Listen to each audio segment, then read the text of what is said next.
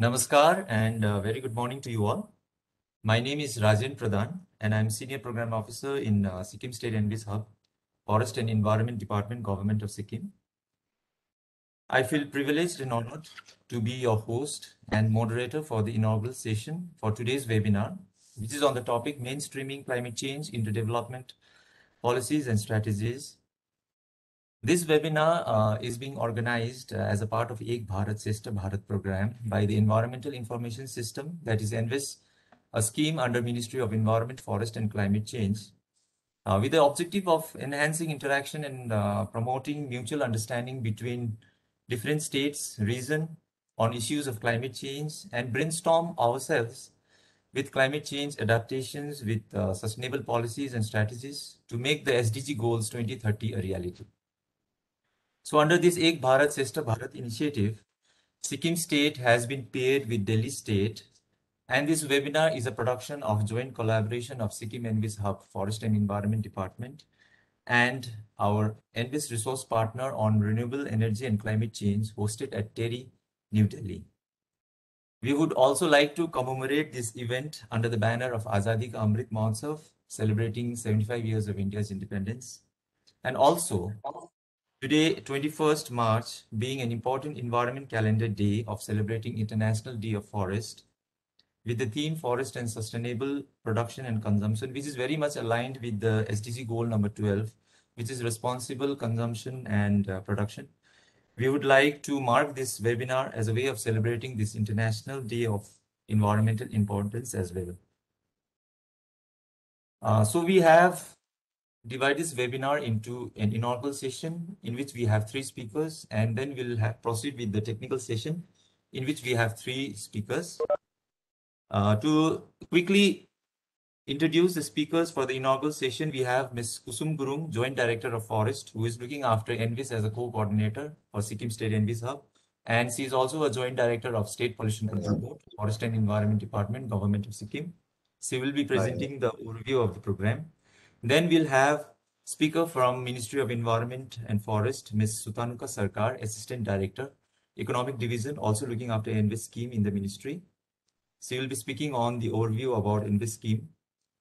Then we have our respected speaker, a very senior professor, Dr. Vinod K. Sarma, from IIPA, Indian Institute of Public Administration from New Delhi. He is also a vice chairman of Sikkim State Disaster Management Authority for Government of Sikkim. And Dr. Vinod K. Sarma is also a member of Science, Technology and Innovation Policy for Government of India. He'll be speaking on the climate change induced disaster and its management plan in Sikkim. Then we'll follow up with the technical session, which will be moderated by our colleague, Ms. Pallavi Singh. She is the Senior Program Officer at TERI Envis Resource Partner at New Delhi. We'll have 3 speakers in the technical session. The first speaker would be Mr. Dhiren Gopal Shrestha, who is the Director of State Remote Sensing Application Center at Science and Technology Department, Government of Sikkim. He will be speaking on the issues and challenges in regard to Sikkim State Climate Action Plan.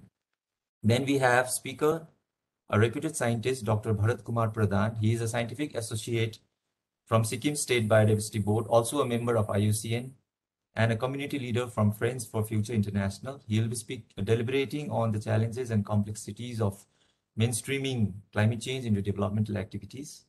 Then we have another respected speaker, Ms. Suruchi Bhadwal, a senior fellow and director from TERI, looking after earth science and climate change. She will be deliberating on the understanding and the linkages between climate change and state developmental goals, as well as understanding the governmental, institutional, and political context and needs. Then we'll have a summing up of the interactive session, which will be coordinated by Dr. P.K. Bhattacharya, the Senior Fellow and Associate Director, also the ENVIS Coordinator for ENVIS Resource Partners. So to proceed with the webinar, I would firstly like to welcome and request Ms. Kusum Gurung, Joint Director of Forest, looking after ENVIS as a co-coordinator in Sikkim, and also a Joint Director for State Pollution Control Board, Forest and Environment Department, Government of Sikkim, to give the formal welcome address and the overview of the program. Over to you, madam, please. Thank you. Thank you, Rajan. Namaskar. A very good morning to all.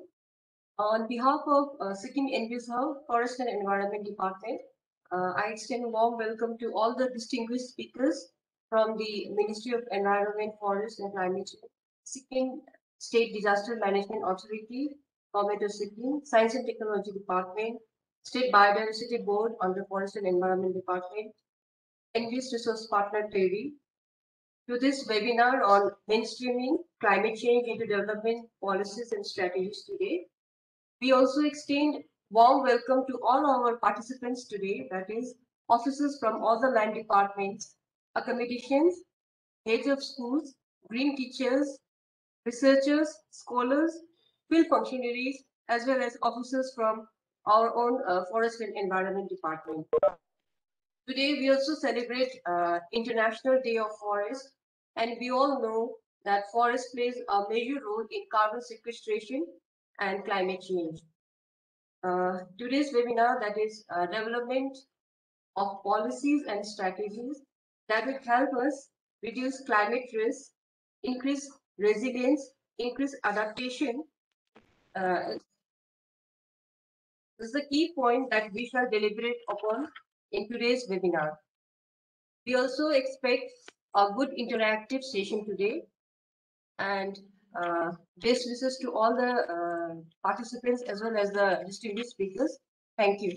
Over to Rajan. Yeah, thank you, madam.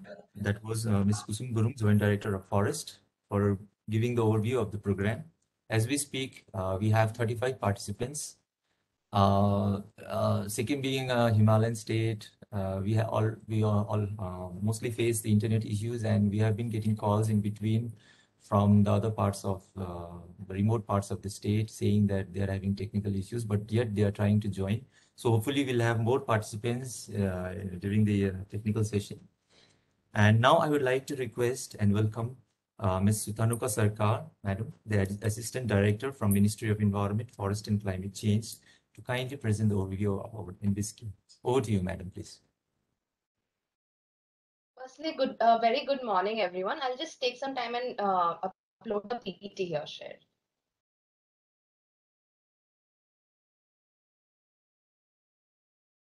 I hope it's visible. Yes, ma'am, it's visible. It's visible. So a very good morning to everyone here, and thank you for inviting me today on this webinar on mainstreaming climate change into development policies and strategies conducted by TERI Envis RP and Sikkim Envis Hub. So now, without wasting much time, I'd like to move on to briefing about our scheme, that is Envis, which is Madam, a central. Madam, can you put it in the slideshow? Okay, sure. Is it better now? Fine. Yes, better. Yeah, thank you. Okay. So I'll be briefing a little about our scheme in the Ministry of Environment, Forest and Climate Change, that is ENVIS. Now, environmental information system, a brief overview on that is that it was initially it started in 1983, and initially it was under the umbrella scheme of environmental awareness, protection, monitoring, and then as per the feedback from then Minister of Environment, Forest and Climate Change back in 2017-18, it was then shifted to the umbrella scheme of decision support system for environmental awareness, policy planning, and outcome evaluation. So basically, the mandate of our scheme is that we have the basic mandate is to collect, collate, store, retrieve, and disseminate information on various environmental themes. And for this, we have a decentralized network of 60 ENVIS centers, of which 26 are ENVIS hubs, who are hosted by Environment Forest Department of state governments and UT administrations, and 34 ENVIS RPs, who are institutes of professional excellence related to governmental or non-governmental organizations, and they have a thematic mandate as well. Now, there are three components of our scheme, namely knowledge products, second is green skilling development program, and third is ISBID database, that is India's state level basic environmental information database. So in knowledge products, the thematic centers, or we can say ENVIS RPs, have a mandate to do take out reports on thematic reports, documentaries and videos. The newsletters are brought out, and also some of them develop mobile apps, handbooks, various informational kits like educational kits, as we can see in this slide. These are done in the knowledge product segment. Then moving on to the most important, significant, or we may say the the most highlighted part of our scheme, that is Green Skill Development Program. Here, basically, within the aegis of Green Skill Development Program, our aim was to improve the livelihood opportunities through skilling in green sector, that is wildlife, forestry, and various other components of the green sector. And it has so far played an instrumental role in enabling India's youth to get gainful employment and self-employment in the green sector of forest and wildlife. So it has actually played a very good role as of now. Now I'll be talking about the GSDP mechanism, like what are the components within the GSDP. So the target group that we have is environmental enthusiasts, or we can say unemployed youth, who are actually looking to get employment, but have just a vocational education till level class 11 or 12, or dropouts, or budding entrepreneurs, and even some students who are aspiring to have a career in the green sector or environment sector.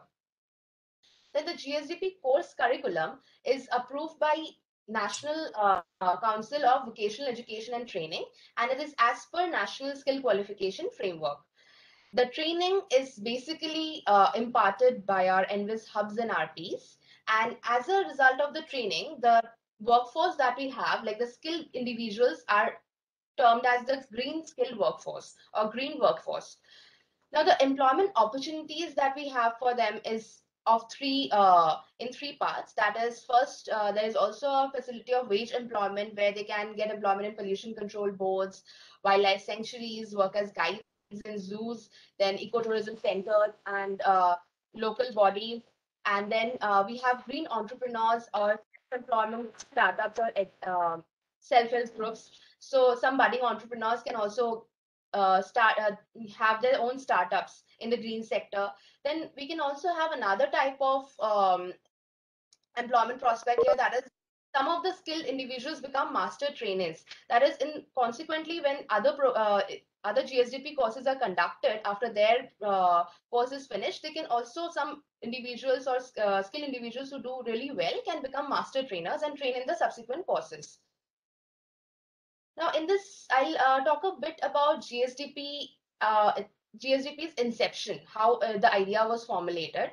So, under the ongoing NVIS scheme, the Green Skill Development Program was launched in 2017 on a pilot basis, because there has been lately a lot of talk about green transition, or betterment of as in skilling of people in green sectors. So that's where the idea was formed, and the Green Skilling Development Program, during its launch, on a pilot basis, it was conducted at 10 locations spread over 9 geographic regions.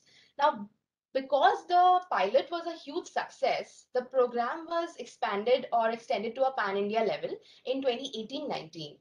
And after various consultation meetings that was held with National Council of Vocational Education and Training, that is a part of MSD, curriculum of GSDP courses were decided, and also it was standardized as per NSQF framework, that is the National Skill Qualification Framework by MSD. And thereafter, GSDP programs were conducted through the network of NVIS hubs and RPs. And to date, we are very happy to say that 25 GSDP courses have been so far approved by NCVET. Now, when we see at the numbers, the placement status or number of trainees, number of people who have been trained, it's very enthralling to look at the statistics. So as we can see, around 6,178 people have been skilled, and 2,404 number of skilled people have been placed till now. Now, 40% of total candidates have found gainful employment post the GSDP program, and of which 76% of placed candidates are employed in the relevant field and sectors. Now, the placement analysis, if we see at the bottom end graphs of category-wise placement of GSDP and gender-wise placement of GSDP, so this shows that we have touched upon the left on the bar graph on the left end shows that we have indeed touched upon the lives of marginalized section. So this is something which shows that GSDP has somewhere or other enabled empowerment of people in the especially that of underprivileged people. And in the gender-wise placement of GSDP, we can see that quite a good number of females have participated in the program. And now when we see that the female labor force participation rate is so low, and somewhere or other when GSDP brings in this number, so it's really enthralling to see that that it bodes well for the gender relations. Now, the Green Skill Development Program has got a lot of appreciation and recognition from various state governments,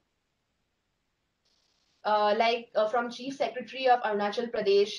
They have to Ministry of Environment for expanding GP course in the state. Yes.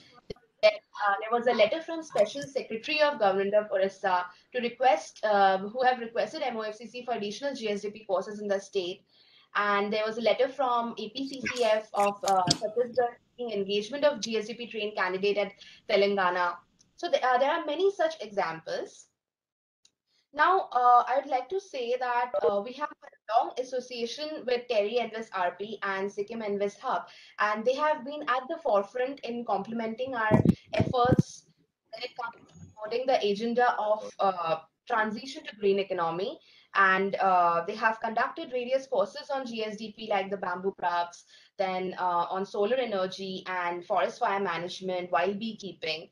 Lastly, I would like to say, since the webinar is on mainstreaming climate change into development policies, so there's a lot of talk about this mainstreaming and climate change into development policies, or for green transition to a transition to green economy. What I think is very important and a crucial aspect is proper alignment of skills, environment infrastructure, and policies for this. And somewhere or other, it makes us very happy that somewhere or other we are contributing to this transition to green economy via our skill development program. And definitely, NVIS hubs and RPs have been complementing our efforts in a very good way. And thank you so much. That's all that I have to say. Thank you so much, ma'am. That was Ms. Sutanuka Sarkar, Assistant Director from Economic Division in the Ministry of Environment, Forest and Climate Change, looking after NVIS scheme. Madam has very well portrayed about the NVIS scheme, different activities, and has presented that NVIS is one of the main infrastructure, the key infrastructure for taking up global action, local action for global climate change.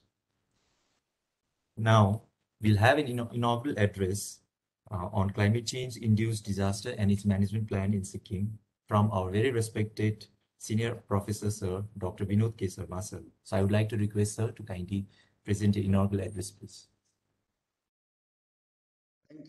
Thank you very much, Mr. Pradhan. Am I audible? Yes, sir. Yes, sir. We are. Okay, thank We you, are. thank you. Madam Kusum Gurungji and the Assistant Director from Ministry of Environment and Forest, Ms. Sutanuka Sarkar, and my colleagues from TERI, Professor P.K. Bhattacharya ji, Ms. Pallavi, my very good colleague, Thiren Shrestha ji, and other officers of Government of Sikkim who are attending this program, which is supposed to be, it's a very important initiative and very timely initiative by NVIS. In fact, as Ms. Sarkar was saying, this is a very important government initiative and it is giving fruits. Basically it is to create awareness, in the whole country. And when we have Umbrella Act, Environment Protection Act, in 1987, after that, we decided that this awareness should go to each and every part of the country. And today it is, this webinar is for Sikkim, which is a very beautiful state, one of very smallest, state of the country, but exemplary state, I should say, because in environment sector, we can say that Sikkim is one of the model state. Though the whole Himalaya will be affected by climate change and the impact will be there in the entire country, but Sikkim will be very much affected. We are already seeing that the number of rainy days are decreasing. We are having intense rainfall, the number of landslides, etc. Though we are having more than 56% forest cover in the Sikkim, but still you see that these events like landslides, etc., which are induced by intense rain, this is happening. One more thing, which is happening in the state, that because we have small villages, and all these villages, we are facing the acute water problem. Though the rainfall is more than 300 centimeter, but still our villages are, there is a scarcity of water. And reason is that the entire water is going to River Tista and, the riverlets, and ultimately not available because of steep slopes and wherever, So government of Sikkim has done a remarkable thing, and that is a very good example of climate change adaptation, that this is Dhara Vikas, and I think Dhiren will definitely mention it in his presentation. He is one of the very knowledgeable person in the state working on climate change. He is working since 2 decades and done remarkable scientific work in this state. He is the best person to tell you that how the climate change impact is visible, and he will show it with the help of his slides, in which he will show that how our glaciers are affected, how glacial lakes are affected, and this is really a remarkable thing which is being done in Sikkim. Database is having its own importance, and we are maintaining our database. In case you come to Sikkim, you will be very happy that Department of Science and Technology is a very small department, but they are having very good, excellent database. They are recording, having information about each and every glacier, about our forest cover, about our, uh, lakes, water, any water body in the Sikkim, including glacial lakes. So all these things, I think this you will see in the, after inauguration, I think the technical session, which is organized by Terry, this is very useful, and I'm sure that will be eye-opening. As far as biodiversity and all these things are concerned, which are again affected by climate change, definitely, that this will be discussed, and that's why I am saying that Sikkim is one state, where in each and every area, I'm not saying it because I am vice chair of Sikkim State Disaster Management Authority, or I am having, this responsibility, but I have observed that this state, when when we talk about climate change, when we talk about biodiversity, when we talk about the climate change adaptation, I think Sikkim is one state from where we can have or we can develop many case studies in water sector, in forest sector, in biodiversity sector, in community participation, in role of panchayats. I think this is one state which is doing great thing. My friends, in Terry Envis, they asked me to give a brief overview. So I have prepared a small presentation, and I am encouraged by Madam Sarkar, she presented very well that what government of India, Ministry of Environment and Forest, how this scheme is. So she gave a beautiful presentation. I will, with your permission, I would also like to share, one very small presentation which may be useful, to the participants. This is, yeah, this is climate change and disaster risk reduction in Sikkim. Is it visible, Yes, Pradhan sir. ji? Yes, sir. Yes, sir. Visible. Okay, Yes, visible, sir. Sir, you can put it in the slideshow. I will do that. Bigger show. Yes. I will do it. Yeah. Yes, coming. Thank you. And now it's gone back. Now it's okay, sir. So now the you know about the state, and very beautiful state, very scenic. You go to any part of the Sikkim, it is not only north, south. I think any part that is a attraction, for tourists. And this is giving us a big problem also.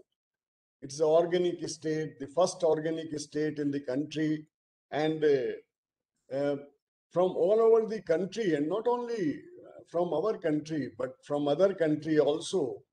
I mean, from Japan, from other neighboring countries, people used to come for seeing so many things, in Sikkim. Not only the natural beauty, but how they are maintaining this beautiful state. And that's why sometimes we see this kind of scenes that the tourists, they chalk our roads, etc., and cause, some other problem.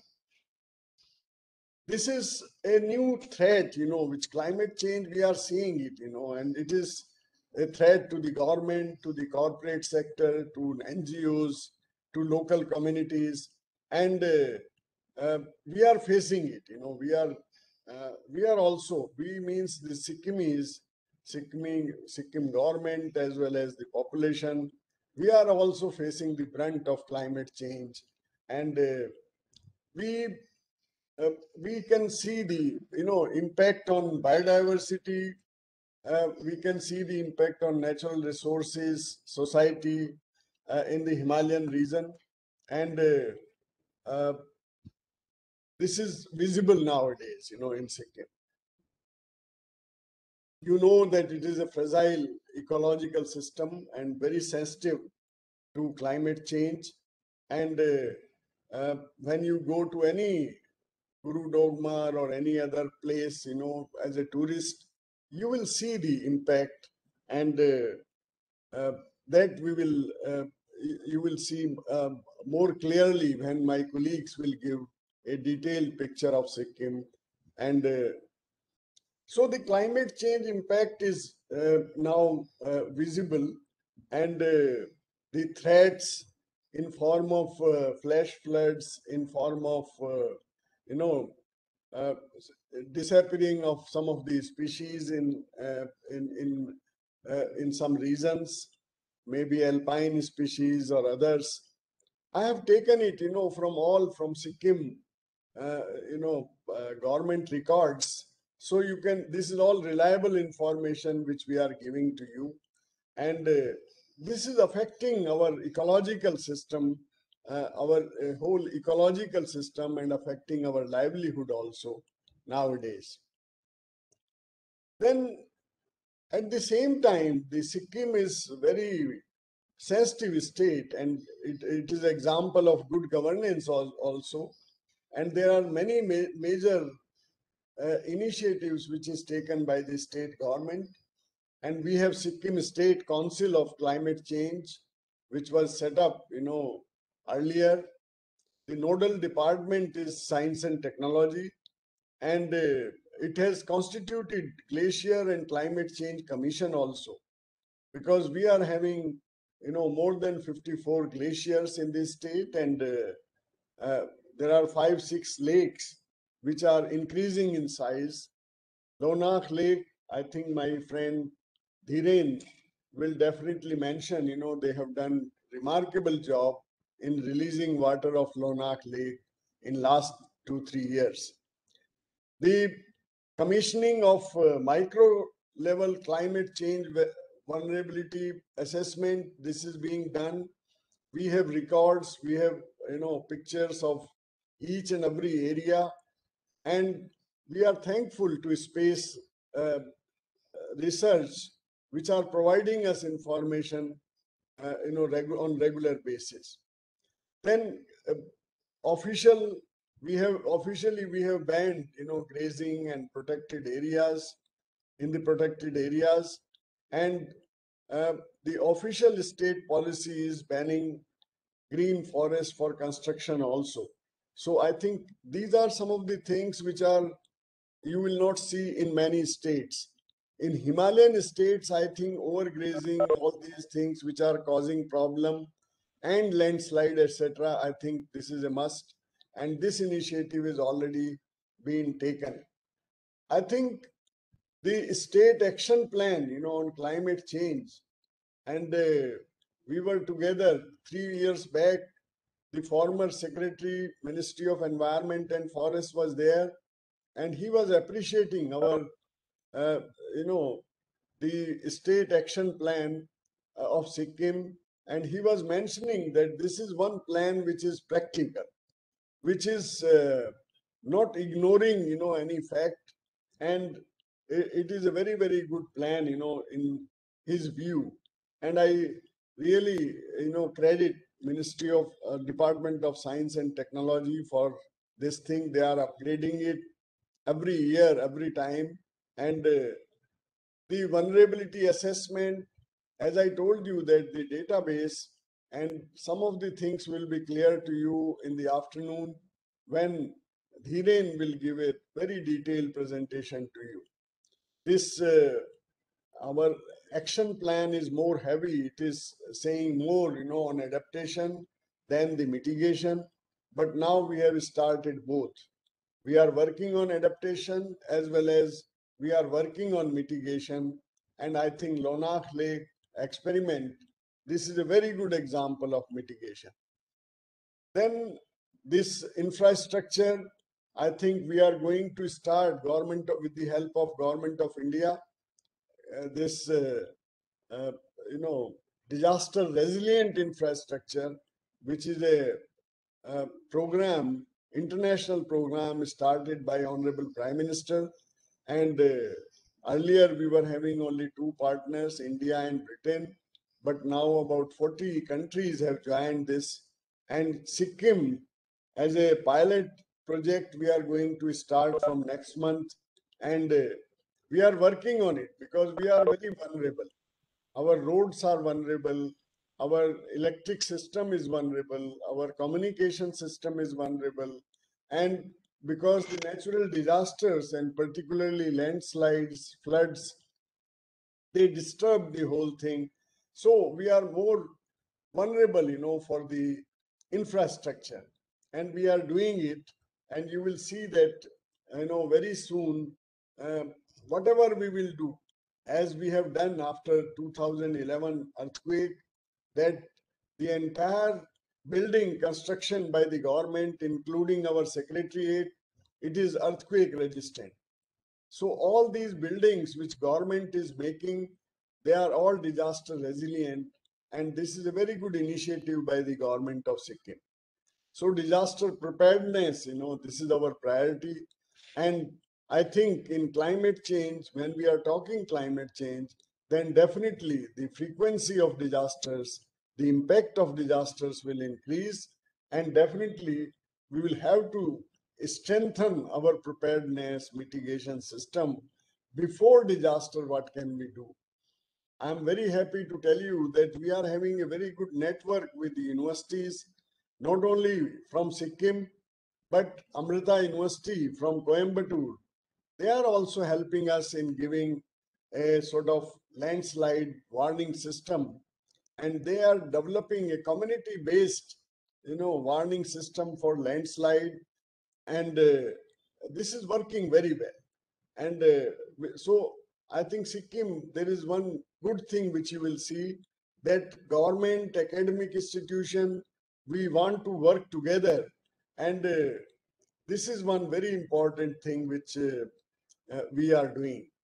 These are, in case you see the table and some of the students which have joined this thing, this table is very good for them. This is, on one side, we have given the risk due to climate change. It may be rainfall, it may be runoff area, it may be landslides, it may be flooding, it may be drought, it may be glacial lakes. And then the impact areas, in Sikkim due to climate risk. What will be affected by this? For example, in case the intensity of rainfall and surface runoff is increased, definitely it will be having impact on our forest, it will be having impact on our grassland, on our agriculture, on our horticulture, and landslide, etc., etc., that will be affecting our tourism. As you are seeing that when there is a rainy season, we get minimum, tourism in Sikkim. It is affected badly. Similarly, risk of flooding, then loss of life, it is there. Then there will be more pressure on dams. It is on impact is on agriculture, on horticulture, and definitely tourism is our main industry. That will also be affected. Risk of drought, and you will be surprised that, where there is rainfall more than 300 centimeter, but still we have drought-like situations where our animal life, agriculture, our rivers, etc., will be at risk. So this is a very good comparison, which we have done. As I told you that Sikkim is, you can have many good case studies, and I think this experiment of reviving springs, Dhara Vikas, I think this program is appreciated all over the country. This is started in other states also. We are giving training to them, and thank you for Department of Rural Development and Management. They are doing wonderful job, and they got appreciation from central government. They got award on this thing because we have regenerated more than 4,000 springs, in Sikkim. We have many case studies. Organic, this is, already that Sikkim is the only organic state in the country, though Uttarakhand and many other states, they have started working on it on pilot basis. Now, Government of India, they have started a program that in Ganga, Namami Gange, on both sides of the river, they will be having organic farming.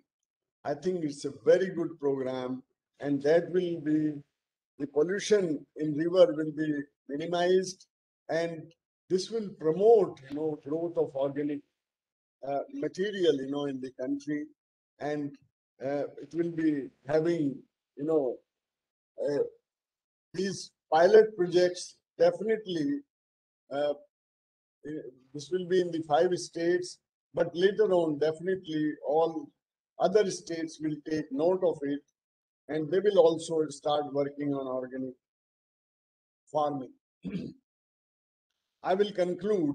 I will say that Sikkim government, you take any department, I think, because the whole webinar today, it is on mainstreaming. And I think, again, I will say that Sikkim is a very good example for that. It may be agriculture, horticulture, livestock. So it is not only agriculture ministry which is doing. I think each and every ministry, it may be irrigation, it may be other, each and every department is taking part. When there is a water scarcity, water security, I think the Dhara Vikas program is a very good example of, combined effort of many departments, in which rural development was there, forest department was there, science and technology was there, irrigation was there, agriculture was there, and then, they could do that. Great job.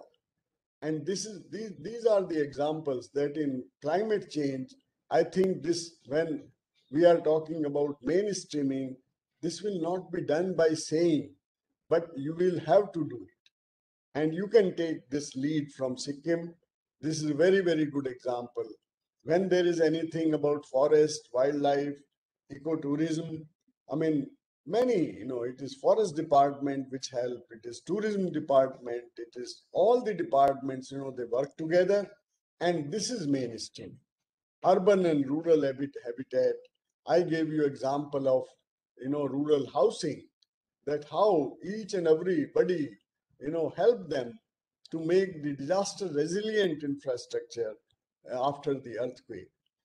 Energy efficiency, I think this, you know it, that this Sikkim is very, very sensitive about the energy.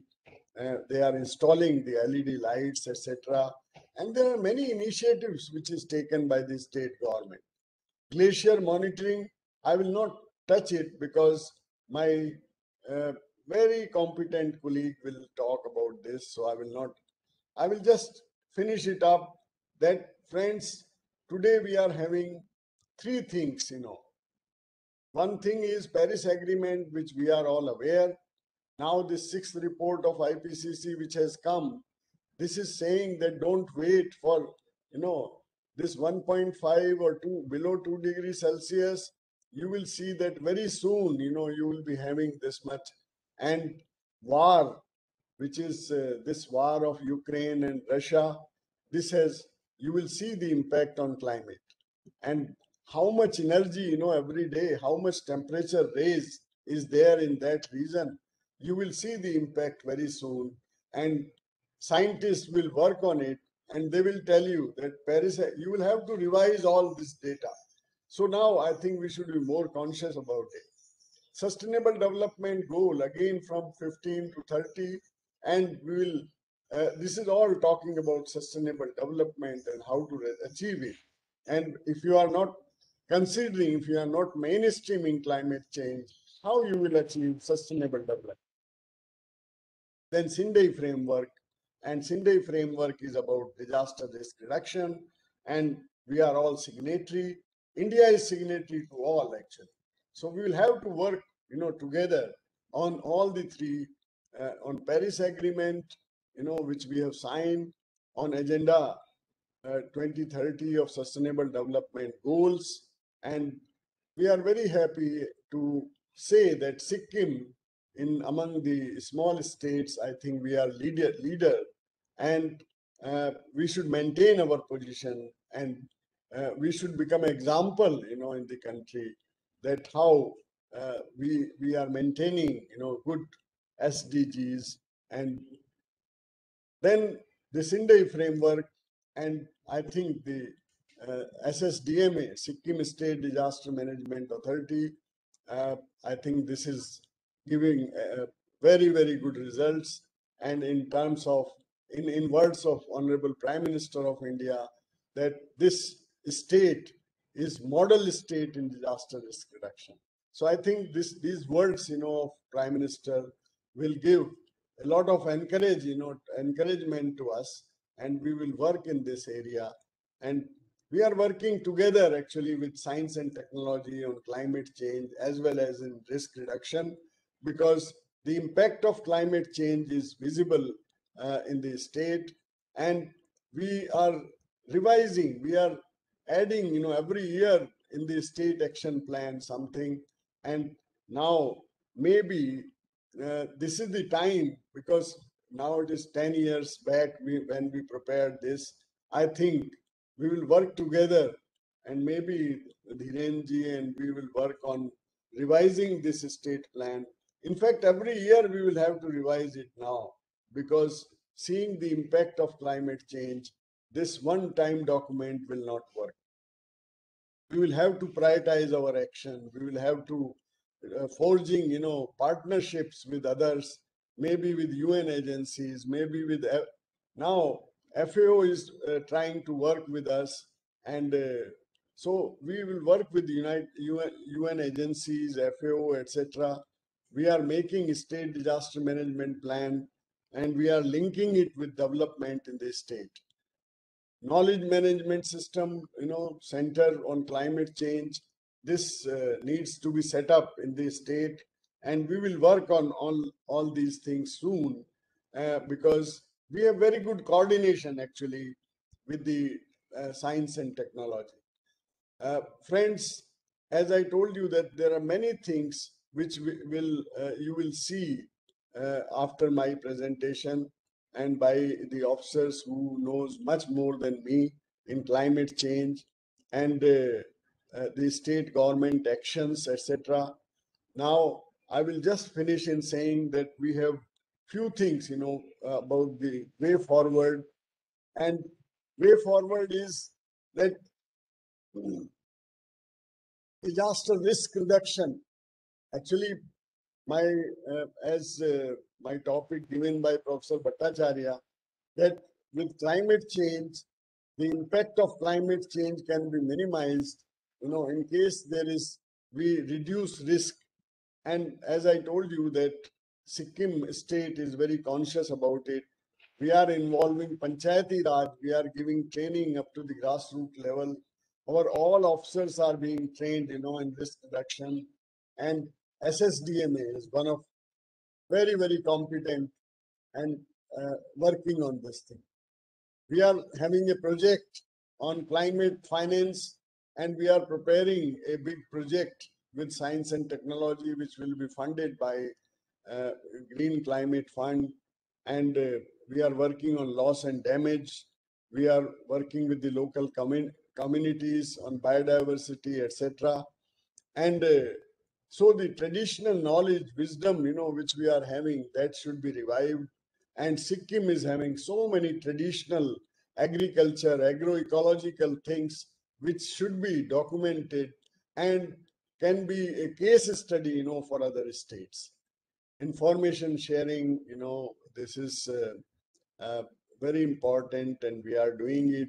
Every year we do 1 or 2 national level workshop.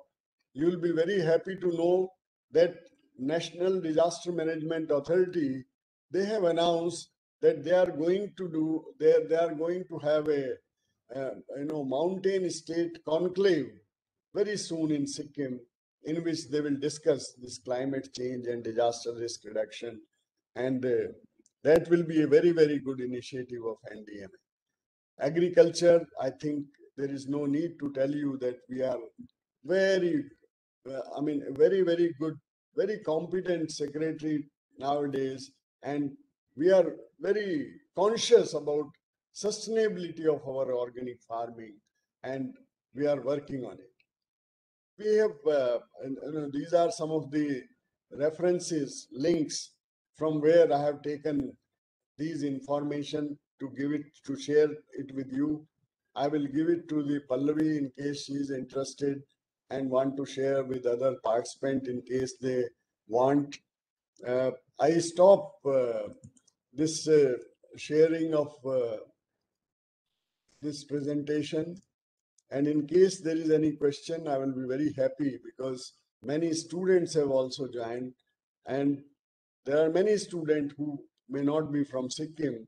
And for them, in case there is any question, I will be very happy to answer that. Over to you, Mr. Pradhan. Thank you, sir. Thank you, sir, for your very detailed and insightful presentation, sir. That was Dr. Vinod K. Sarma, Senior Professor from Disaster Management and Consultant at Indian Institute of Public Administration. He is also a Vice Chairman of Sikkim State Disaster Management Authority for Government of Sikkim. And also to mention to all the viewers, he is also a member of Science, Technology and Innovation Policy for Government of India. Thank you, sir, for highlighting Sikkim as a model state in the country amongst the Himalayan state as well as for pan-India in environmental forefront.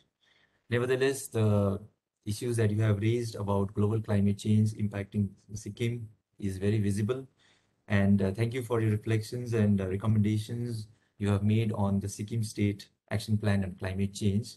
Hopefully, those aspects will be covered, as you have rightly mentioned, by Dhiren Srestha sir from Science and Technology. And with this, we come to the end of the inaugural session. I would like to, on behalf of Sikkim Envis Hub and Terry Envis RP, I would like to thank all the speakers during the inaugural session. Ms. Tanuka Sarkar, Assistant Director. She has just left the meeting because of her other meetings in the ministry. Thank you, Ms. Kusum Gurung, our Joint Director from Government of Sikkim. Now we will proceed with the technical session, which is on the topic of this day's webinar. And this technical session will be moderated by Ms. Pallavi Singh. And as Dr. Vinod sir was mentioning about some questions, I think we'll take up questions in the last part of this webinar, in which we have an interactive and summing up session, which will be coordinated by Dr. P.K. Bhattacharya. So over to you, Ms. Pallavi Singh. So kindly proceed with the technical session, please. Thank you so much. Thank you, Rajan. Thank you all the speakers for such an insightful presentation and information about the NVES, about GSDP, about the state Sikkim. Thank you, madam. So we will now proceed to the next technical session on mainstreaming climate change into development policies and strategies. I would like to mention that the participants who have any question, please write it in the chat box so that we can read it out in the end of the session. So we'll take these questions at the end of the session. So our first speaker is Mr. Dhiren Srestha, Director, State Remote Sensing Application Center, Department of Science and Technology, Government of Sikkim. So he works at, he has worked in various things like State Action Plan on Climate Change 2011. He has done various projects in collaboration with State Application Center Ahmedabad, NESAC, NRSC, and DST, Government of India, as well as MOEFCC. Development of Glacier Atlas and Wetland Atlas, study of South Lonak Lake in terms of GLOF, study of East Rathong Glacier for long-term monitoring of Himalayan Glacier, Alpine Ecosystem Dynamic Study in Sikkim. So over to you, sir. On he will speak on Sikkim State Climate Action Plan, issues and challenges. Over to you, sir.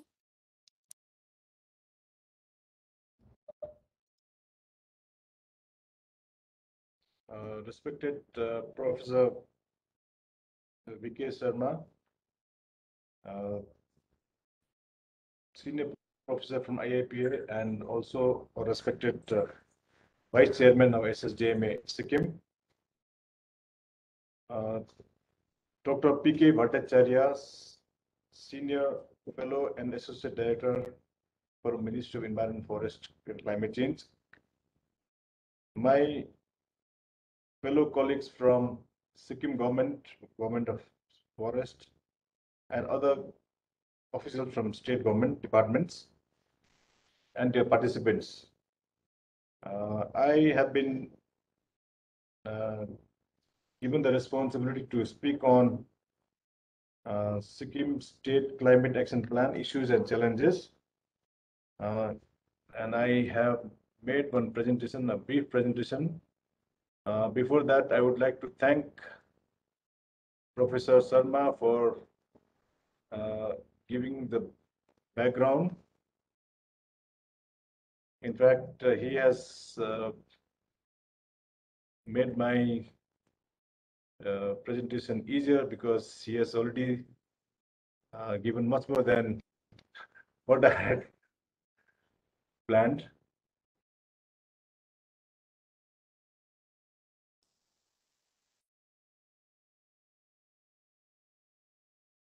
Hello. Okay, I'm trying to share my presentation. Is it visible to you all? No, sir, not now. Not yet. Not yet, sir. Not visible. It is not shared yet. Can you open the yes, now it's coming.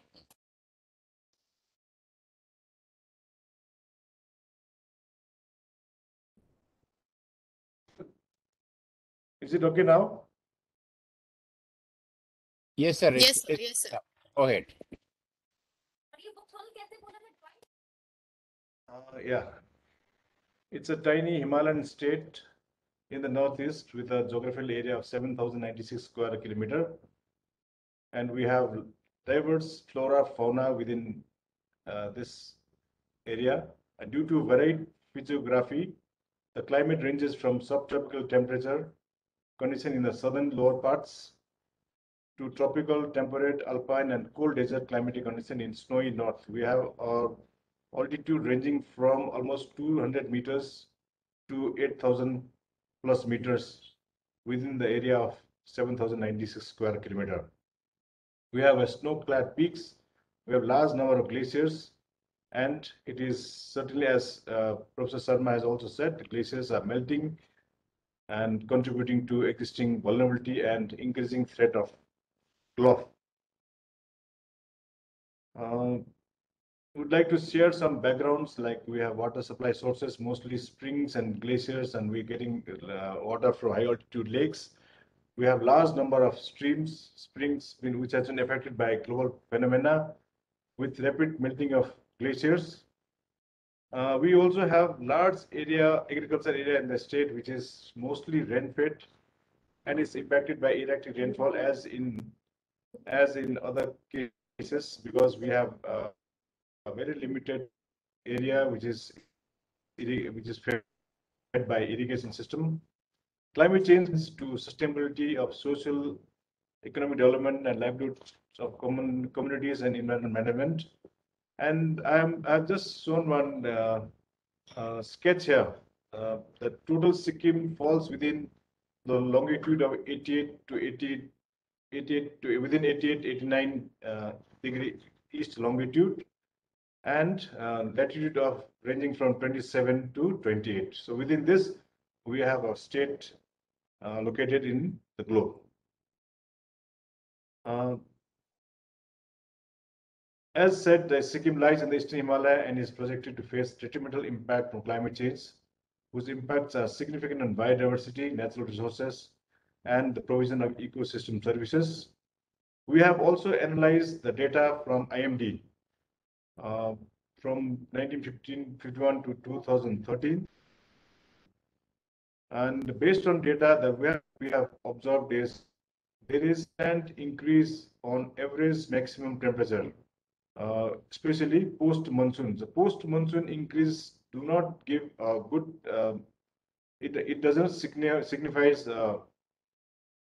it doesn't give us a good signal, because post-monsoon season for in hilly state is a period during which our snowfall areas, all these are to consolidate. In fact, the ice are to be the snow are to be converted into ice, and it had to be I mean, the total glaciated area should have been increased by then, but then since this increase is leading to melting of glaciers even post-monsoon. We have done in-depth analysis of glaciers of Sikkim. We have been mapping glaciers in 1990. We have mapped 84 glaciers based on satellite data, measuring 384, but it has it has 396 square kilometer, but it has come down to 384 square kilometer within a span of 22 years. So this is the primary data that we have within our lab. Similarly, with the support of Space Application Center Ahmedabad, we have been monitoring the lakes of high altitudes in Sikkim. We had first wetland atlas developed in 2011. We had jointly with Forest Department, we prepared wetland atlas in 2001 or so. Then recently also we have published wetland atlas of Sikkim, wherein we have found that in most of the high altitude lakes there has been increase. The total number of wetland has increased in high altitude, plus total area of aerial extent of high altitude lakes has also increased. Some examples has been shown here. Professor Sharma has already said about South Lonak Lake. In fact, South Lonak Lake is a lake situated in at the mouth of the South Lonak Glacier, located in northwest of Sikkim, and it was measuring only around 70 hectares. It was measuring only around 20 hectares in 1970s, but 2011 we measured around 120 hectares. Now it's constantly increasing, and because of its increase, and there was some media reporting, even a scientist reporting in Current Science, that a threat is situated in Sikkim of this particular lake because of its increasing size. So we approached DST Government of India, and with the support of DST Government of India, there was a working group constituted uh, under the chairmanship of Professor Asukos Ganju from SASE, and the committee was supported by members from GSI Lucknow. We have members from ISC Bangalore. We had members from Army, from officials from DST, from SASE. So based on their recommendation, in fact, in-depth study, the bathymetric survey and electrical distributivity survey was undertaken. Then based on that survey, we were asked for two things. One is long-term measures and short-term measures. So short-term measures was on siphoning of lake. So initially we did by laying pipelines and all, but despite the laying of pipelines, the size of the lake continuously increased. Then now with the support of SSDMA, State Disaster Management Authority, we even widened the mouth of the lake. But despite that, in fact, recently I was discussing with my scientific personnel within our lab that despite these interventions, the size of the lake has been increasing. It's increasing alarmingly. Then we will certainly place this matter to our disaster management authority. Whenever we sit together, we are likely to sit very shortly. So these are the few examples stating that there has been constant increase in size of the lake, and some are posing threat of glacier, gulf. And why do we need this action plan? At national level, we have National Action Plan on Climate Change, which was launched by Prime Minister Dr. Manmohan Singh in 2008. And based on MOFCC's recommendation, we also developed State Action Plan on first State Action Plan on Climate Change in 2014. Then national and international climate action policies, it is being evolved since the formation of CCs. Paris Agreement has been agreed upon in the year 2015 to limit global mean temperature rise within 2 degrees and working towards to limit at 1.5 degree. India has also given our NDCs post 2020 with three major quantifiable goals, which are related to emission reductions, renewable energy. We focus on more on renewable and clean energy, mostly non-conventional energy, and also to increased carbon sink. So these are the three quantifiable goals that has been highlighted, that have reflected, but there are other NDCs. Then India has also pursued major domestic policies and schemes in the areas of climate change, mitigation and adaptation actions in fields of clean and renewable energy, as Sir has already said, in an enhancement of energy efficiency, development of less carbon intensive and resilient urban development, promotion of waste to wealth, electric vehicles, etc. And for all these programs, Government of India has also are supporting research, supporting giving subsidies to major industries who would like to work on these areas. Then there is a need for enhanced capacities and improve understanding of sectoral and regional climate variabilities and projections, greenhouse gas emissions, long-term vulnerabilities, mapping vulnerable regions, social group, etc., which will help identify and prioritize mitigation adaptation strategies, and also refining regional special action plans and strategies.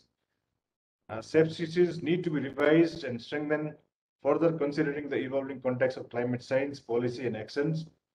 No doubt, Science and Technology Department, Sikkim had developed Sikkim had developed SEPCC in 2011. We started working in 2011, and 14 it was inaugurated by authority in Sikkim. But to tell this this gathering frankly, that initially people were not aware, they were not much aware of climate change, climate science. And with the support of MOFCC, we got a support from GIZ, and GIZ had also deputed some consultants. So consultants were leading this development of SEPCC, but no doubt there had been a lot of discussion, a lot of critical evaluation of SEPCC at different forums. Despite a lot of criticisms, I would say that initial SEPCC had made the foundations to work on and also to improve in subsequent SEPCCs that we are planning.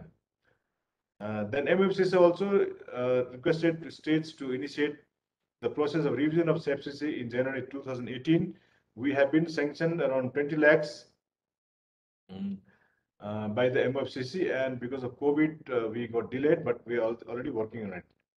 Then states, the ministry has also encouraged states to integrate state-level variation in ecosystems, geographic conditions, socio-economic scenario, and other factors, while converging with the existing policies and ongoing programs and schemes being implemented at the state level.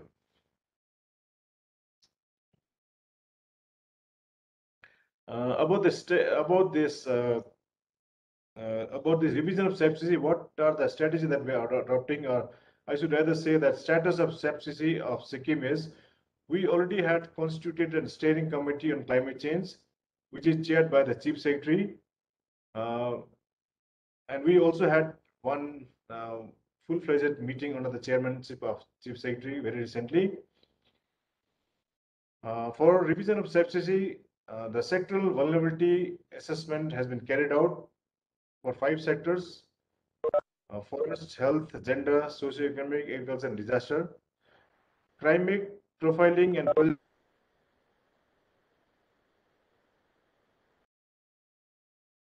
drivers of vulnerability have been identified that support the adaptation and mitigation plans.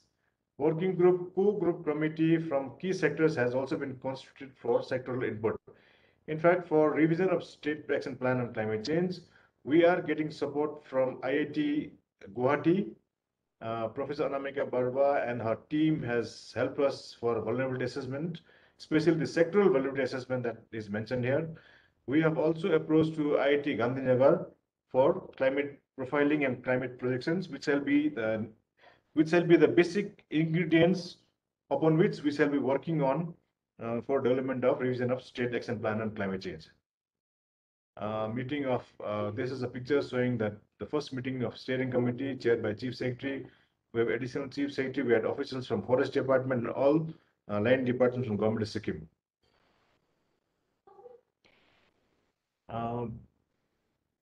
The major changes that we plan to have in the revised SEPCC, that in previous SEPCC, the vulnerability assessment was mostly a socio-economic vulnerability assessment. And this, in the revised one, as I've said, we are also working on sectoral vulnerability, and also we will be including even biophysical indicators which shall be detrimental for vulnerability assessment. Then methodology framework for vulnerability assessment was based on the guidelines of the 5th assessment report of IPCC 2014. Since SEPCC is intended to have key priorities of different sectors in terms of climate change adaptation and mitigations, climate profiling and projections is being integrated in the revised SEPCC. In previous version of state action plan on climate change, for some of the sectors, budget were highlighted, and while preparing and after the completion of state action plan on climate change, people had high hopes that whatever plan has been reflected, there will be free flow, fund flow from different sources. But that was not the case. So, and people had high expectation that when this plan was reflected in SEPCC, so obviously there will be free flow of fund. but that is not the case. Therefore, in the revised subsidy, what we plan to do is we plan to mainstream the climate finance possible conveyance for the most priority sectors uh, in revised subsidy. So, in fact, subsidy is not, we shall not be a document for getting free flow of fund, but it should be rather, it should be taken by officials as a guiding principle uh, in the state, which was not the case in the past. Some of the issues and challenges that I have noted is that we have limited and skilled and trained human resource on this issue. There is a limited meteorological observations. Initially, whatever data we have observed from Sikkim, it is from 2 meteorological stations only. We are certainly working on it. In fact, we are also installing portable automatic weather station in different schools, if possible. In fact, we have already procured around 60 automatic weather stations, and we would like to increase the network in Sikkim. There is a lack of basic baseline data. There is also meager understanding about climate change, minimal coordination among the departments, policy, regulatory authorities, need of proper integration, convergence, and synergy among technical institutions. Then the main issue is a financial issues. We have, as sir has said, there is one funding agency called GCF, Green Climate Fund, at the international level. Then in India, we have National Adaptation Fund. But National Adaptation Fund also, there is a limited fund available because we had we got one sanctioned. We got one project sanctioned on an FCC, but it was mostly on Dhara Bikas, addressing climate change to vulnerable areas. So that project is being implemented by RMDT. It is highly appreciated by Ministry of Environment and Forest also. And based on the performance of this project, we even approached the Ministry of Environment and Forest for a second or third project if possible. But then we are told there is the NFCC fund has also it's also exhausted. So there is no separate fund for climate change program in ministries. The delay in enactment due to inadequate funds leads to cost overrun. Yes, this is also an issue that has been faced in different projects. Inadequate finance mapping of sources to implement many of large-scale adaptation and mitigation measures. Though GCF is there, but GCF it is probably it gives a good fund, in fact, good grant as well, a loan, but to make a project of that standard, we need a lot of expertise within state. There is also need for interdepartmental synchronization for activities achieving the same goals. Need for multidisciplinary approach involving all stakeholders. There is also need for more capacity building activities in climate adaptation and mitigation. These are some of the issues that I've highlighted, and if anybody would like to know more on my presentation, then I'm ready to answer. Thank you. Thank you, sir. Thank you for the presentation. We'll now quickly move to the next session because we are running out of time. So I would like to invite Dr. Bharat Kumar Pradhan, a Scientific Associate, Sikkim State Biodiversity Board, member IUCN Community Leader, Friends for Future International. Sir is a reputed scientist in Sikkim and Northeast India. He is currently holding the post of Scientific Associate in State Biodiversity Board of Sikkim. He is also the member of IUCN and a community leader of Friends in Future International, a Germany-based organization. He is an environmental scientist and a biodiversity expert of Himalayan region. He has published several research journals, books and articles on flora and faunal diversity, on COVID and environment, and on climate action. He is also an environment activist and a role model for motivating youths for climate action. So over to you, sir.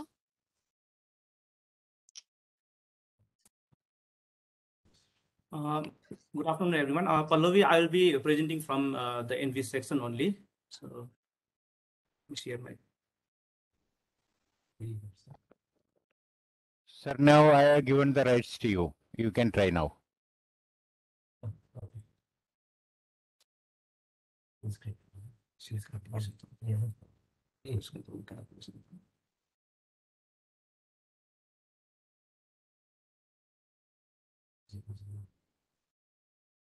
Okay. Good afternoon, everyone, and thank you, organizer, for. Is my screen visible? Yes, sir. It's visible. Okay, thank you. Thank you, organizer, for making me a part of this important webinar. Since I have been given a responsibility to talk on challenges and complexities of mainstreaming climate change in developmental activities, there are multiple factors that is posing challenges on mainstreaming climate change in developmental activities, of which I'll be highlighting on few points. As we all know that development is necessary for the economic prosperity of the country. And we also know that any developmental activities will have long-term impact on the environment. That is why emphasis is given on sustainable development. And the United Nations has already set 17 sustainable development goals, which mainly focuses on joint action in biodiversity conservation and curbing climate change for making the planet Earth a peaceful and safer place, and to provide sustainable future for its citizens. It is a known fact that climate has been changing. It's a natural phenomenon, but the unsustainable human activities now have accelerated the process of climate change. And now the climate change is threatening sustainable development by threatening critical resource, especially water, and increasing the incidences and severity of natural disasters. It is also exacerbating existing economic, political, and humanitarian stresses, especially in countries like India, which depend heavily on climate vulnerable sectors such as agriculture, water resources, forest, and biodiversity to maintain and improve the living condition of its people. It is therefore important to integrate climate change in development plans and policies, which will make development more resilient by reducing climate impacts. Mainstreaming climate change into policies, plans, and development activities contributes to reducing vulnerability to climate impacts and variability, increasing the adaptive capacity of communities and national activities facing climate impacts, and ensuring sustainable development and avoiding taking maladaptive decisions and actions. Yes, climate is changing and climate is impacting each one of us.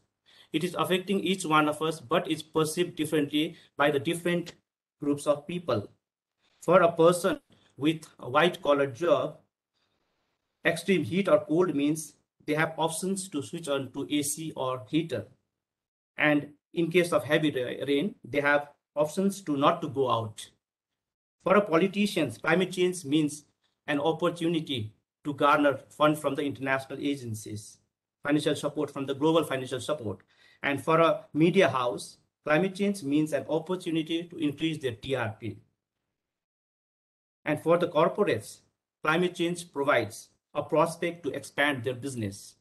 But for a farmer, climate change means no rain when it is required and heavy rain when it is not necessary, resulting in flooding and damaging of the entire crop when it is time to harvest. For them, climate change means crop infestation by insects and pests. For them, climate change means wastage of their hard work. It is the farmer and the common people who have to face the wrath of the furious nature who are vulnerable to climate change. But ironically, they are hardly involved in any climate change policy decision making or decision related to developmental activities. The local communities are always kept in dark, revealing only about the positive aspect of any developmental activities. Any policy decisions are influenced by the politicians and the corporates who have got nothing to lose but lots to gain. Existing policies are molded at the whims and fancies of the corporates and the political leaders. We have never heard a person with white-collar job, a politician or a corporate doing suicide because of the loss incurred due to climate change. It is the farmer, it is a common man who suicides because he is not able to bear the loss caused due to climate-driven disasters. Hence, unless the climate change is seen through a common lens, unless the stakeholders are engaged in climate risk assessment, and unless their capacity is built up, and unless they are involved in policy decision making, every policy is going to fail. Mountains. Today, the most vulnerable place on earth is undergoing transformation. It is under tremendous pressure due to various ongoing developmental activities such as hydropower development, road widening, highway extension, setting up of industries, urbanization, smart city development, etc. Nevertheless, curbing climate change warrants reducing the emission of greenhouse gases and slow global warming. Given the urgency of the problem, there has been a growing push for alternate energy source to fossil fuels. Development of hydropower is one of the efficient way to produce electricity with meager greenhouse gas emission, emitting 35 to 70% time less greenhouse gases per terawatt hour as compared to thermal power plants. Realizing the potential of hydroelectricity, numerous hydropower projects are commissioned in Sikkim, and some projects like Tista Stage 5 with 510 megawatt capacity have already started generating electricity. Numerous reputed institutions from across India were involved in carrying capacity studies before the initiation of the project. They have come out with n number of publications, series and volumes of books, and many research scholars have earned PhD degree. However, those studies have failed to make the policymaker understand the long-term associated risk in the mountains. They have failed to give the required output, that is the policy recommendation on soil moisture conservation and water resource management, which is very important in mainstreaming climate change into developmental activities. Here, I would like to share about my recent interaction with the local communities in some of the villages where I had gone for awareness program. Most of the people there has abandoned farming, and we had a discussion on reviving the traditional farming system. The local communities there said that it is not that they don't want to do farming. They are forced to abandon it because they are facing drought-like situation in the area. One of the reason is their villages are situated just above the tunnel from where all the water is seeping through, drying up their springs and other water sources. The soil has become extremely dry, making once productive farmland to unproductive one. The dry and compact soil is not able to hold the rainwater anymore, which is lost through surface runoff, resulting in washing away of the topsoil. They further complained that rising temperature and the less rainfall has increased the incidences of forest fire in their area. According to them, entire area is invaded by drought-tolerant species such as Promolina odorata, which is responsible for forest fire during the dry spell. They fear that their village is slowly turning into desert. Such projects are not only associated with displacement and desertification, but also we are losing our prime agricultural land and pristine forest, which are acquired for installation of the high tension transmission line towers, as in the picture, through which the electricity generated is taken to eastern grid in Jalpaiguri district of West Bengal for distribution. It is posing a serious doubt on the future food security, as we are losing our traditional crop varieties as well as local biodiversity. As I said in the beginning, development is necessary for the economic prosperity. However, unsustainable development without planning and policy will only bring long-term disaster more than the economic prosperity. Forests play a significant role in hydrological cycle and reducing atmospheric carbon dioxide level, a major greenhouse gas. It also acts as a sponge that absorbs rainwater and taking it down to the aquifer, ensuring the water security. However, The ongoing rampant clearing of forest for road construction, road widening, smart city development, etc., without policy and planning is resulting in loss of biodiversity and disappearance of water sources. Disruption of hydrological cycle, increase in surface runoff, thus increasing the chances of flash floods. Deforestation is also creating urban heat island, affecting the local climatic conditions. This has increased the energy cost, air and dust pollution level, as well as heat and dust related illness, resulting in financial instability in the local populace. In the slide, this photo was very recently taken. It was taken on 15th March 2022 from my house, and the time was, it was taken at 8:03 a.m. in the morning. Here you can see the impact of the urban heat island. Now we are here for the first time. It is just near to 4 or 5 kilometers away from Gangtok town. It's called Luing. Here for the first time in last 20 years we have witnessed the forest fire. Now, so which means that climate is changing. It is impacting the local climate. And during that time, if you see the temperature from 6 a.m. to 12 p.m., the highest temperature had reached on that particular day was 28 degree, and low temperature was 14 degrees C. See, now the visibility has reduced in Gangtok area. This photo was taken day before yesterday at 5:30 p.m. And during that, if you see the temperature from 12 p.m. to 6 p.m., the high temperature had reached 29 degrees C, and the lowest was recorded 27 degrees C. So, so climate is changing and it is impacting every one of us. Now, natural resource, forest, water ecosystem, such as inland streams and rivers, play a significant role in global carbon cycle through their high rates of carbon respiration and sequestration. Moreover, bodies of fresh water also bury carbon in sediments. Rivers also move vast amount of carbon from land to ocean, acting as carbon's busy transit. However, indiscriminate exploitation of river resources like sand and boulders is disrupting the water flow and global carbon cycle, thus emitting carbon buried under the sediment, ultimately impacting the local climatic condition.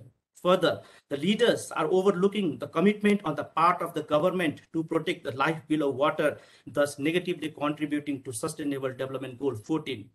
Natural resource management is very important for mainstreaming climate change adaptation into development, but their inadequate understanding that the natural resources are not to be last forever and that developmental activities affects the local climate and the climate change affects the developmental activities is posing a great challenge in mainstreaming climate change in developmental activities. Plastic pollution is a major challenge that the world is facing today. It contributes to climate change because it releases greenhouse gases as it slowly breaks down. In order to deal with the plastic pollution, Sikkim government recently took a bold step in banning the production and sale of bottled water, 2 liters and below capacity from 1st January 2022, thus taking an action on climate change, thus fulfilling the commitment of India under Paris Agreement. However, the government received major criticism for taking such a decision. Instead of taking the accountability, the companies came out with bottled water of 2.1, 2.2 liter capacity. Additionally, Bisleri Private Limited challenged the decision of the Sikkim government in the High Court. According to them, such ban impacted their business. But what about the impact of plastic bottles on environment? Who will take accountability? Is it them, or is it the government, or is it the consumer? There are many such questions which are yet to be answered, and I believe that it will have no answer. To sum up, the factors that poses challenge in mainstreaming climate change in developmental activities are non-involvement of local communities in policy decision making. Even if they are involved, their suggestions are never considered. The policy decisions are influenced by the corporates and the political leaders. Biasness in the research studies when it has to do with the developmental projects funded by the government. Inadequate understanding on the part of the government on the impact of the development on climate and the impact of climate change on development. Non-cooperation from the corporate sector. So if we really want to mainstream climate change in the developmental activities, then we need to take holistic approach by involving the stakeholders at all the level in decision making. Make sincere effort in implementing the existing policies, emphasize on sustainable development in letter and spirit, and stop taking maladaptive decisions and actions under the influence of the corporates. Otherwise, challenges will always lie in front of us in mainstreaming climate change in developmental activities. Thank you. With this word, I would like to end my presentation here. Thank you, sir. Thank you, Dr. Pradhan. I would now like to invite Ms. Suruchi Bhadwal, Senior Fellow and Director, Earth Science and Climate Change Division, Delhi. Over to you, ma'am. Thank you, Pallavi. I'm just trying to get my slide on. Thanks.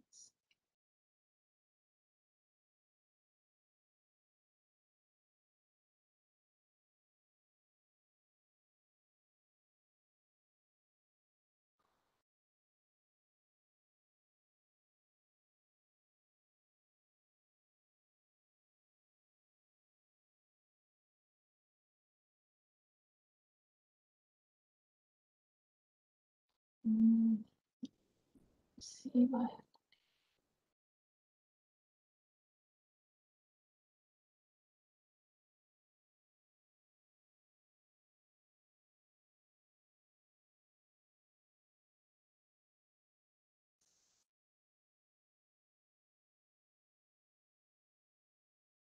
There's a problem with the version in terms of. Yeah, Josie, can you please help? Yeah, hello. Hello. Yeah, tell me, Suruchi. Do you have any perspective? I've given the rights to you if anything. Actually, it's asking me for something. I'm trying to upload, share, and okay, now I can see it. Now I can see it. So it wasn't there before. Yeah, it's Okay. coming now. Yeah. Yeah. I hope it's visible. Can you see the slide? Yes, ma'am. Yes, ma'am.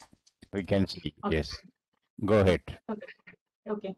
Thank you so much for giving me this opportunity to present. I think what I was hearing from the other speakers was a rich set of presentation, which are contextualized to Sikkim in terms of the findings. And therefore, if I look at what I have as slides, I think a lot of ground has already been covered by the previous speakers.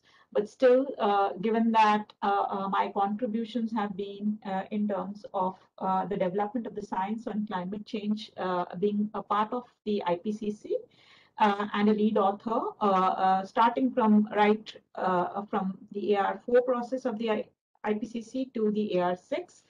What I bring to you is the larger context in which basically we're looking at climate concerns and the need to mainstream climate action into state policy and planning.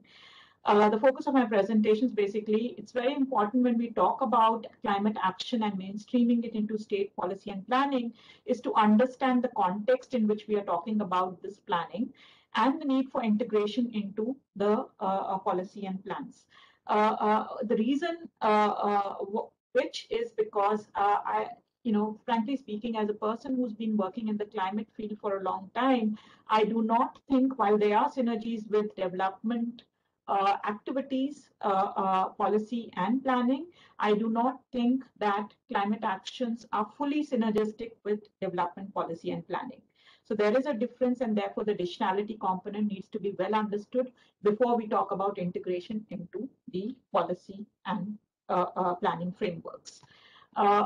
So to be able to set the context, it's very important for states, nations, regions to have a good understanding of what are we talking about when we are talking about climate change. There are different definitions that are out there that scientists, different sets of stakeholders have been using and placing it in context while planning climate action. First and foremost is a priority to understand the difference between when we talk about weather, the climate and climate change. And of course, this is something we do start off with any of our stakeholders that we have a discussion with, to basically bring home the fact that, when we're talking about day-to-day with, um, changes in temperatures, rainfall, humidity conditions, that's the weather we are talking about. Over a longer period of time is the climate of a region that we're talking about, and World Meteorological Organization basically specifies a period of 30 years to understand the climate of a particular region. And a change in the climate of a particular region over different time spans of 30 years that we observe, or more than that, is something that we are talking about as climate change. And therefore, a long-term weather pattern of a particular region and the changes in it that is being basically reflected from historical periods is what we are terming as climate change. And of course, if you look at the science of climate change and the periods that scientists have been referring to, is of course with regard to pre-industrial times, with regard to the early 20th century and late 20th century, and to see the differences in the 21st century with regard to the climate, with regard to the 20th century and the pre-industrial times. So that is how the changes are being observed and being basically reported. The IPCC and the scientists on the climate side are pretty confident about changes that are taking place in the climate. And we do have climate skeptics around who basically negate the whole fact that the climate has been changing, and of course that it would continue to change in future time periods, and therefore this is an area that one needs to focus on in terms of looking at how you are likely to get impacted.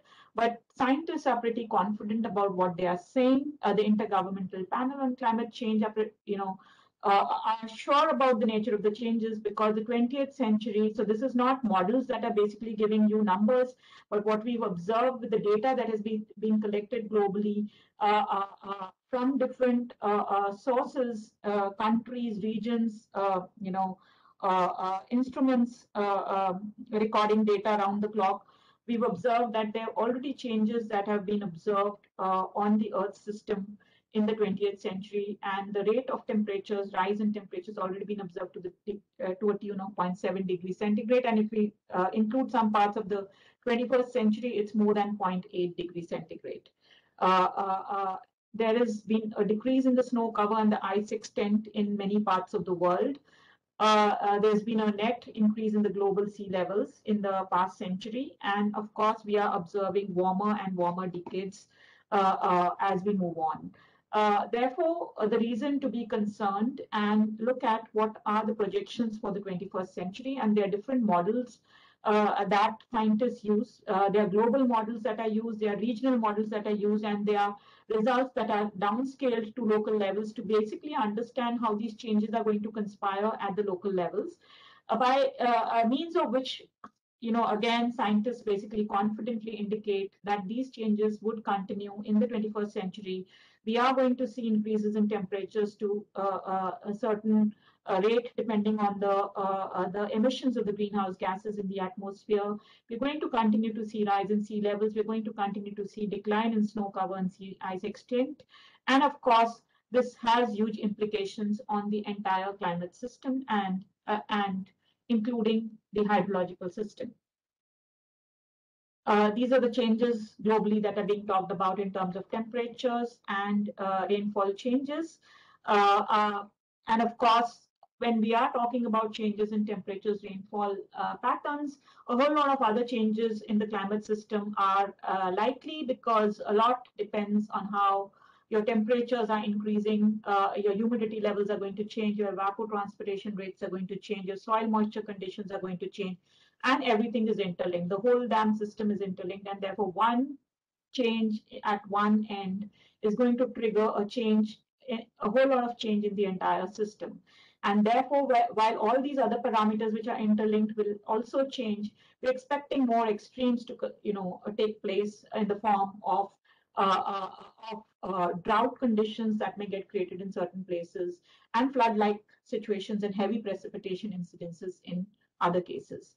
And therefore, so it's just not about a rise in temperature or a sea level or rainfall changing in a certain way, it's going to basically result in changes in a whole lot of other parameters and extremes that are of concern for many regions. They are different. So when we predict for the future, it's like astrology. And of course, many of my speakers were very specific in terms of the nature of changes we're talking about and what kind of changes we are likely to experience.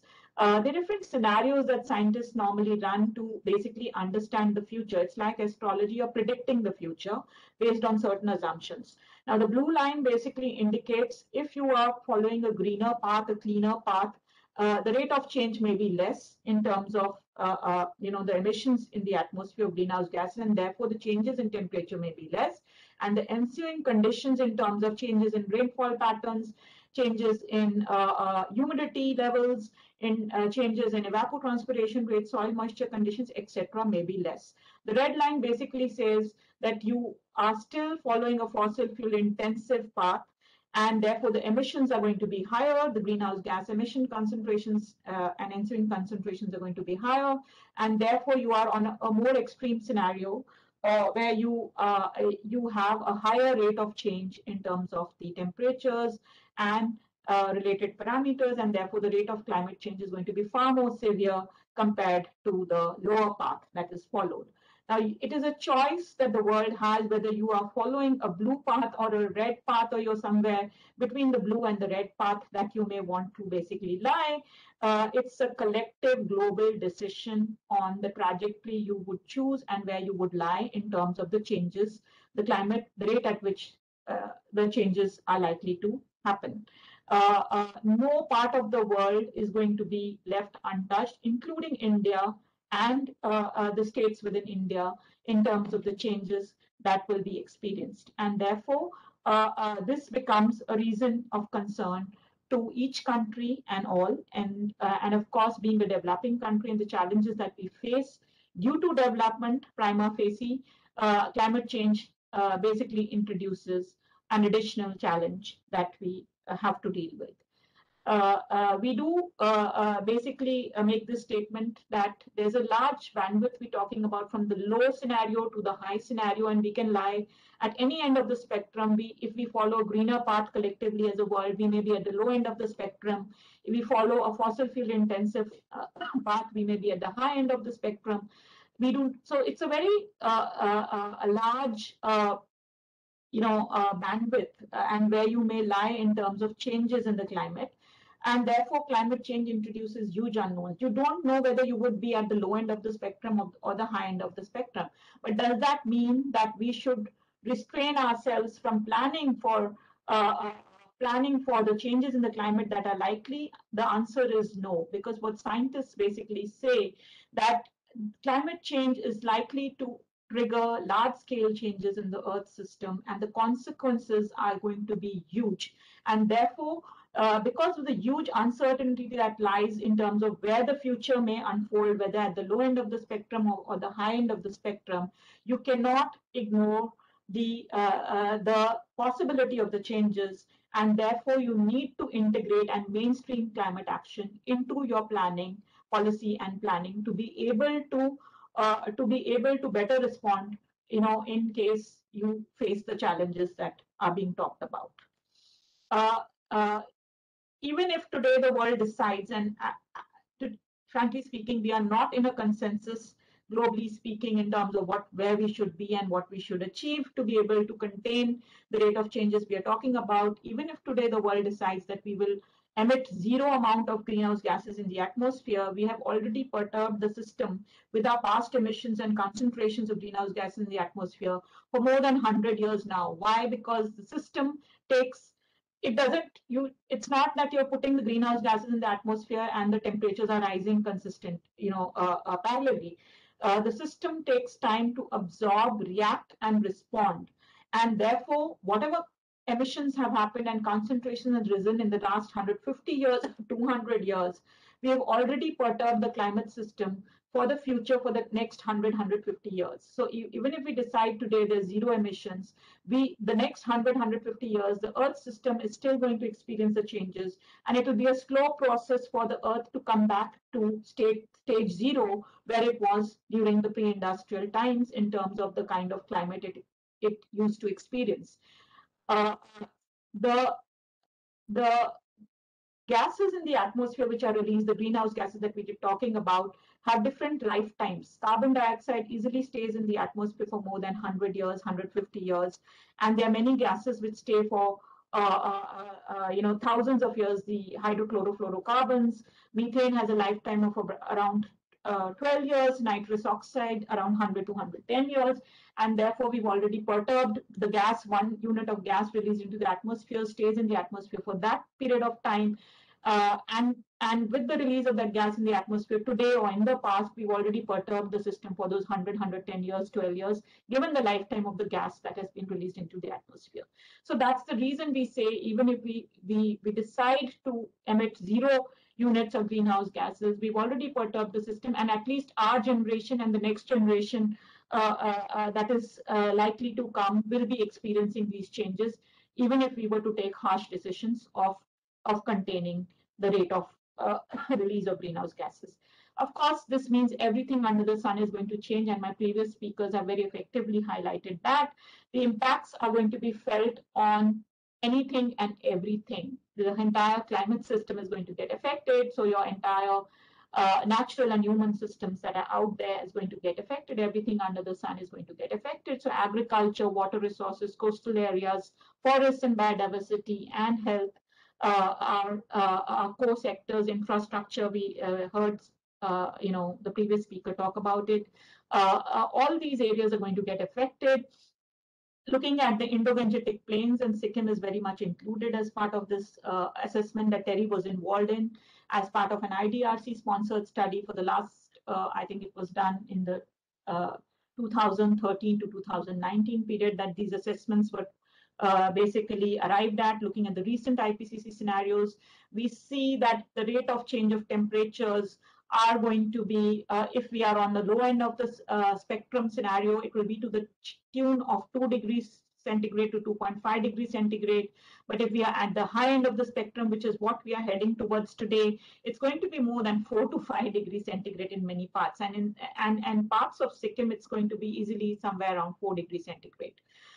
Rate of change in precipitation, we are going to experience in India a rise in precipitation in the coming decades. We are going to experience easily a rise of 20 to 30% precipitation in many parts of the country, including the Indo-Gangetic Plains and in Sikkim. This is basically extreme precipitation change, 95th percentile. There's going to be some heavy precipitation we are going to see in the Indus compared to the Ganges and the Brahmaputra. But overall, there's a net increase in the precipitation. But extreme precipitation cases are far more in case of the Indus compared to the Ganga and the Brahmaputra. And Sikkim is basically going to experience also an increase.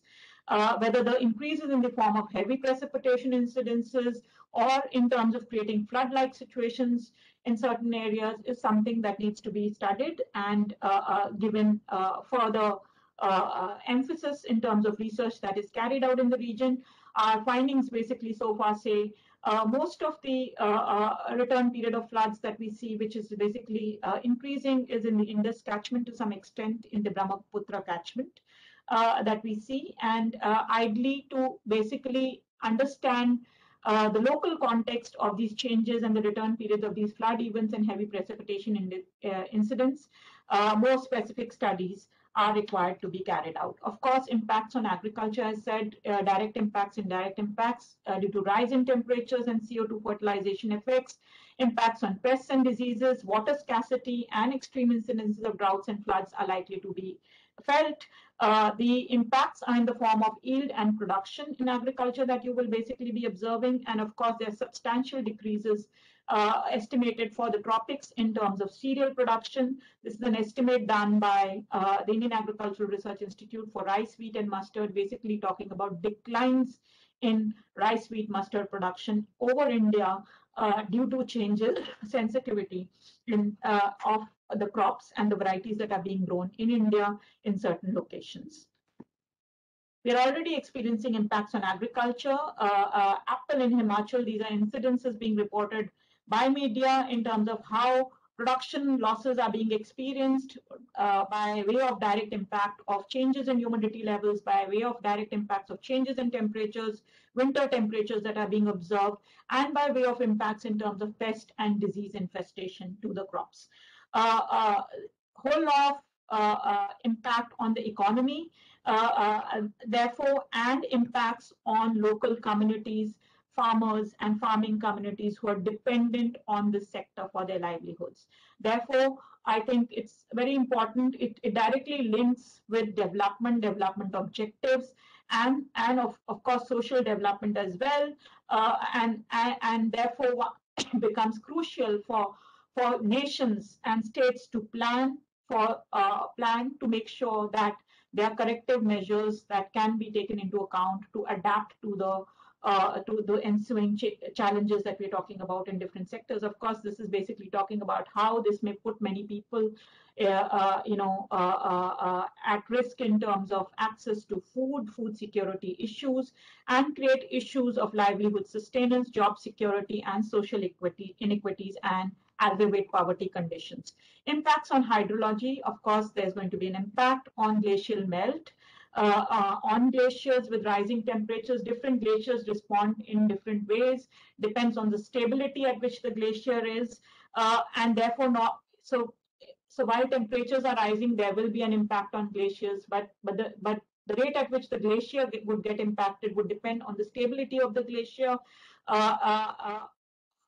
At the end of the day, if the rate of change would continue, the temperatures would continue to increase. Almost all glaciers are likely to get affected. The Hindu Kush Himalayan region has some 14,000 plus glaciers, and each of these glaciers are affected differentially in today's date and time. The melt may increase in the beginning, but with the size of the glacier reducing, the total glacial melt may reduce and therefore affect the overall runoff rates and river systems, therefore affecting water availability in the downstream regions.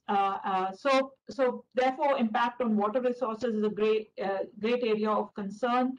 Incidences of flooding, flash floods, and impact on recharge of groundwater aquifers is another area of concern that we talk about. Of course, we're talking about impacts on health, direct impacts on health because of extreme events like floods, storms, heat wave conditions that may get created, but indirect effects through the distribution and transmission intensity of infectious diseases, vector-borne diseases, waterborne diseases, water-related diseases that we're talking about. And therefore, there are studies that are carried out to understand the heat wave conditions. We heard our previous speaker talk about urban heat island effect. The urban heat island effect is independent of the heat wave conditions that are getting created during peak summers in certain locations in the country, which are causing mortality, and therefore combined study of looking at urban heat island effect, plus the climate impacts that we're talking about with regard to changes in the temperature patterns in the different scenarios is needed to be able to target and see what kind of impacts are getting created to look for corrective measures. There are studies which look at transmission windows of vector-borne diseases and how that has been changing in the country. This is an example for Maharashtra. There are heat and discomfort indexes which are developed basically to study how humidity and temperature patterns are likely to make heat wave conditions more prominent and therefore have an impact on human discomfort and health conditions. So there are studies that are being carried out to understand the different kinds of impacts of climate change. We are involved in many studies with regard to both at the subnational scale and the national scale, working with the center and state governments to help understand and localize the impacts better, to understand the risks, to be able to frame responses. Now, understanding the risk is quite important to know what kind of responses basically need to be framed because these are not business as usual development responses that we are interested in as Terry, but to know what is the climate risk that basically we are likely to experience in a particular location, to which responses need to be targeted. Therefore, there are only two ways in which one can respond. One is to adapt to the consequences of the climate change to the risks that we're talking about of climate change that is likely. The other is basically also take some measures on the mitigation side. While India is a developing country and our focus has to be adaptation, I think we also need to focus on the mitigation side, because while we are not supposed to be basically focusing a lot on the mitigation side, but whatever contributions we do on the mitigation side may help the mitigation agenda globally, because we are a large developing country and we do have high rates of emissions of greenhouse gases with the development trajectory that we are following.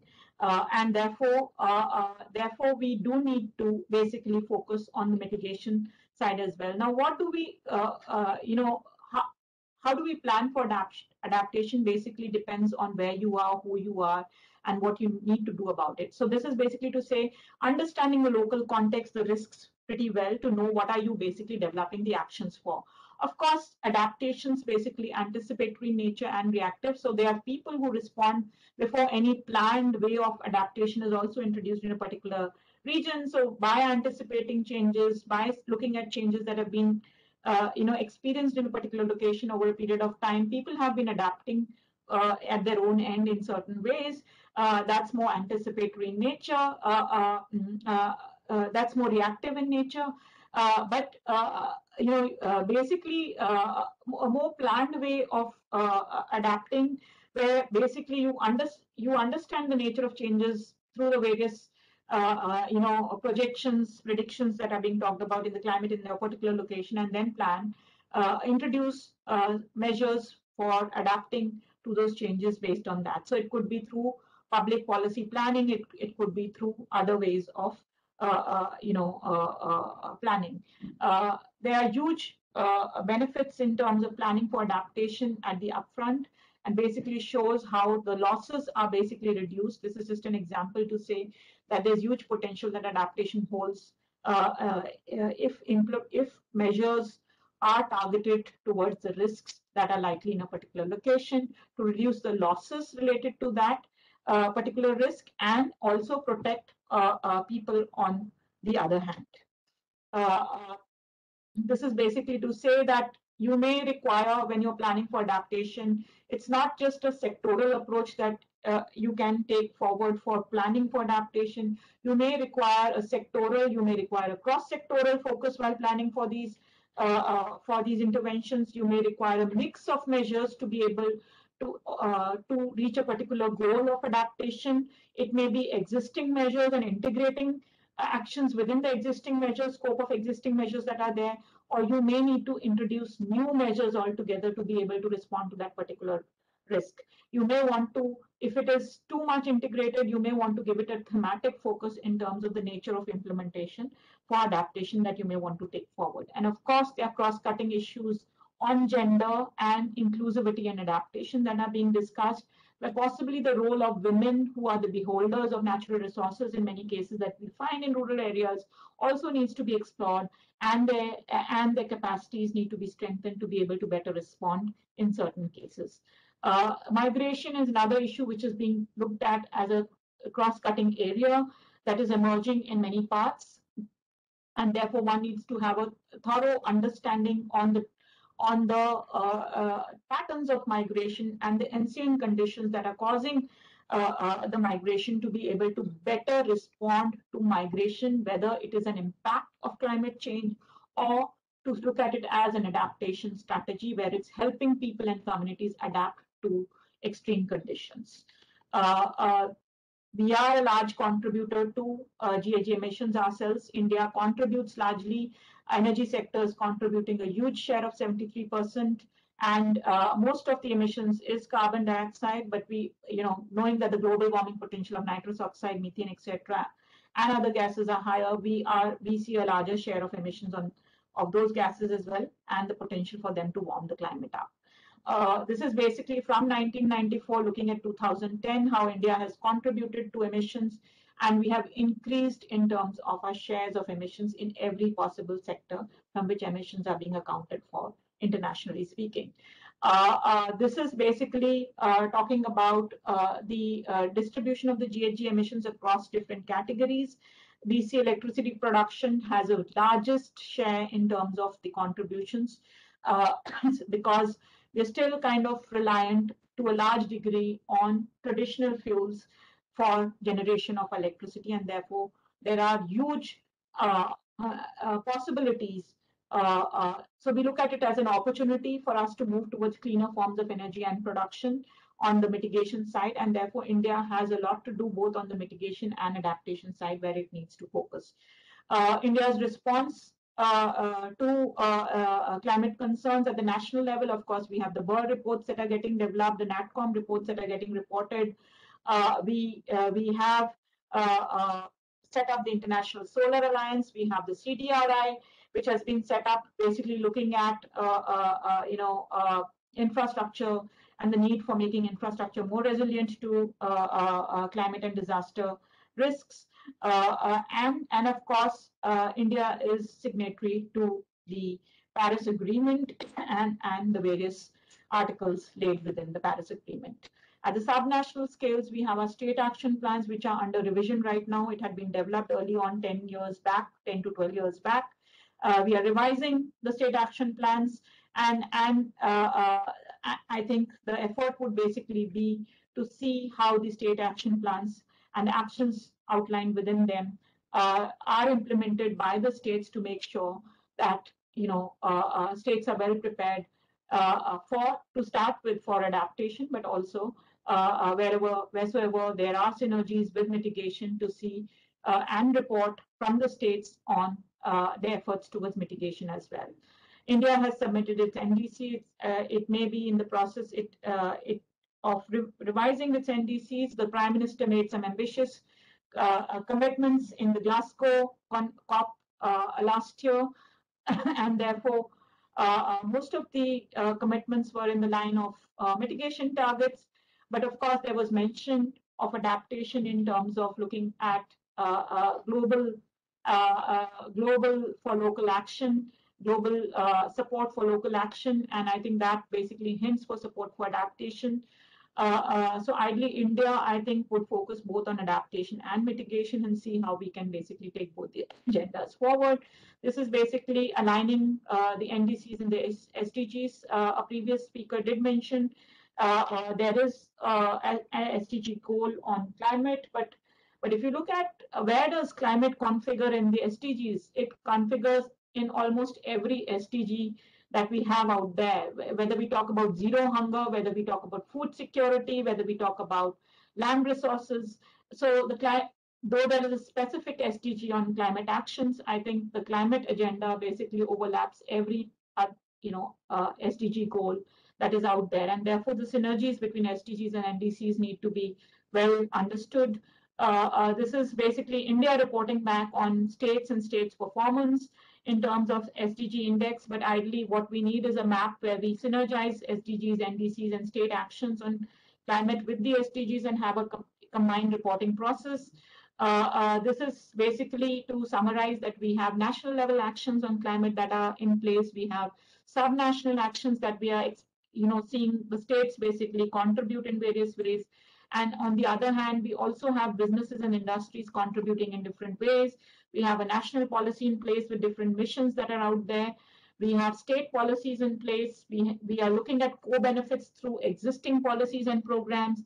And we are looking at existing policies and programs in terms of their contributions to sustainable development and synergies with climate action. Now, all of this, how do you bring all of this together is the whole challenge when we talk about mainstreaming climate and disaster risks into state policy and planning. And a study done by Terry for the World Bank for the state of Uttarakhand basically was with the objective of mainstreaming this agenda into state policy and planning. The starting point was basically to look at what does the state already have in terms of state policy and planning across different sectors.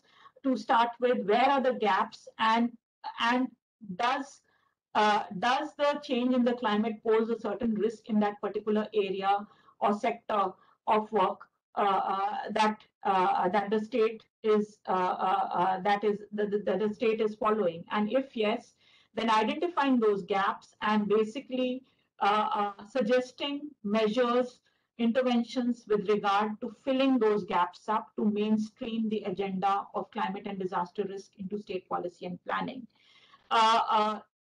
Now, there was a previous speaker. The reason to do something like this is going back to a point made by a previous speaker. Where is the finance for taking these actions forward and interventions in, forward? In many cases, so the Green Climate Fund, Adaptation Fund, you may get access to funding for one or the other projects. You may be able to take that forward, implement it over a period of time. But the kind of risk we are talking about cannot be addressed in this manner. You have to mainstream it into your policy and planning. So your starting point is not the Green Climate Fund or the Adaptation Fund and what projects you can get from there. Your starting point, every state has to do an in-house exercise of understanding your policy programs, how your sectors are going to get affected, and what do you already have as policies and programs to review them to see if they have the potential to contribute to address the climate risks that we are talking about. If they do have that, well and good. And if they don't have that, then we need to see what the gaps are and then what additional uh, uh, things need to be done or measures need to be addressed to be able to mainstream climate and disaster concerns into the state policy and planning. And the budgets are right there with you within your states, in the state budget planning within those sectors. So that is the kind of planning we need to integrate it so that we do not have to look for the budgets outside, but we integrate it within. And if there are new measures that are being talked about and additional or scaling up that is being talked about, that is the additional budget that we should be talking about is required to promote climate action and mainstreaming and integration into state policy and planning. And that is what needs to be done. And that homework has still not been done by many states. And I think the starting point has to be there. Because at the end of the day, there's no point producing a state action plan or a national action plan or a mission on XYZ by not knowing where the finances are going to come from, because you will reach a dead end and you will basically be looking for resources on how to take the things forward. I think our starting point has to be different to see what we already have and then talk about the additionality part of it in the end, not basically talk about the whole area and the interventions, what needs to be done and where the finance is going to come. So I think the mainstreaming process has to start differently from from the other way around, where we talk about what we already have and then what is basically needed. And with that, I close my presentation, and I do hope that we do get the opportunity to interact with Sikkim also to talk about mainstreaming actions, climate and disaster risk into state policy and planning, from the point of view of looking at how state action plans on climate change that have been outlined. Do not wait for implementation till finance is made available, but to see how that can be mainstreamed into your existing policy frameworks to be able to already initiate and start action on climate risks. Thank you, ma'am. Yeah, thank you, ma'am. We'll now quickly move to the interactive session and summing up. So I would like to request Dr. P.K. Bhattacharya, Senior Fellow Associate Director and NVIS Coordinator, TERI, to kindly sum up the whole technical session. Over to you, sir.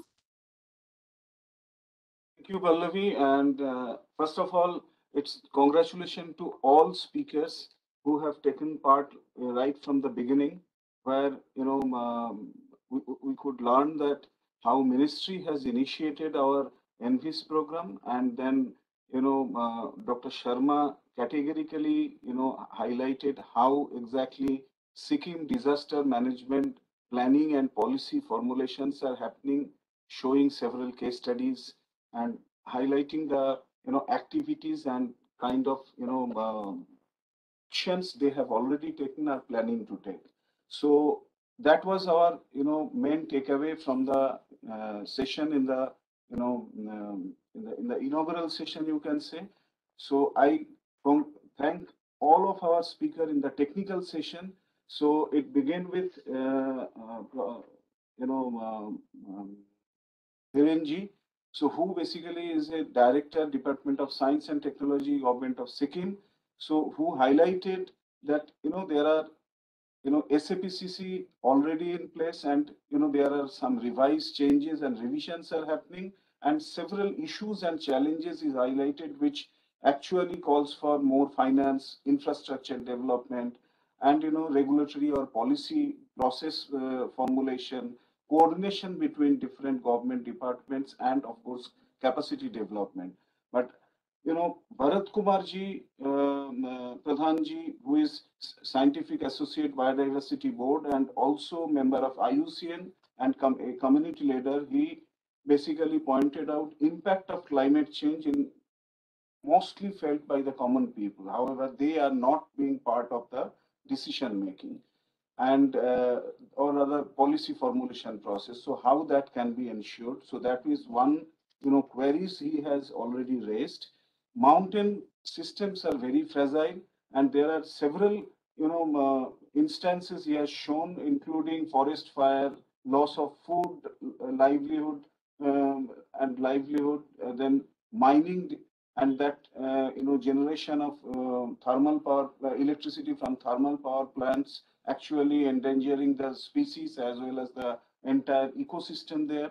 So those are few areas which he has pointed. Also, touched upon the plastic pollution and how that has a far-reaching role. And finally, our Director of Climate Change, Mrs.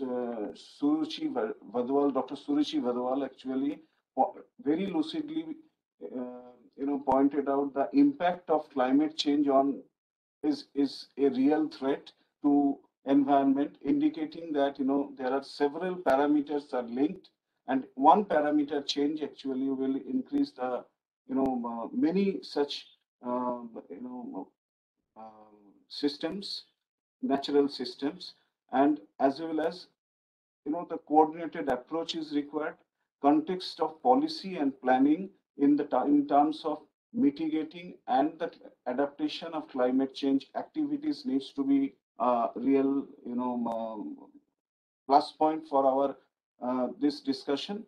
She also actually highlighted that how exactly mainstreaming can be done in a stepwise manner, and also suggested that only financing maybe the states can think of how policies are to be linked with their existing policy, and then the remaining part can be taken up for financing or rather discussion, so that all activities can be held together. Now this was the summary of today's discussion.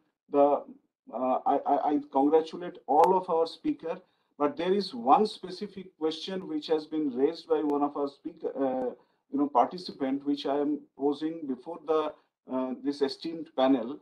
That lot has been said on that we need to have policies and all everything, but is there any example that where policies are successfully strategizes the climate change mitigation or adaptation issues? Is there any example? Can any one of you give us? So this is a open question to all of our esteemed speakers.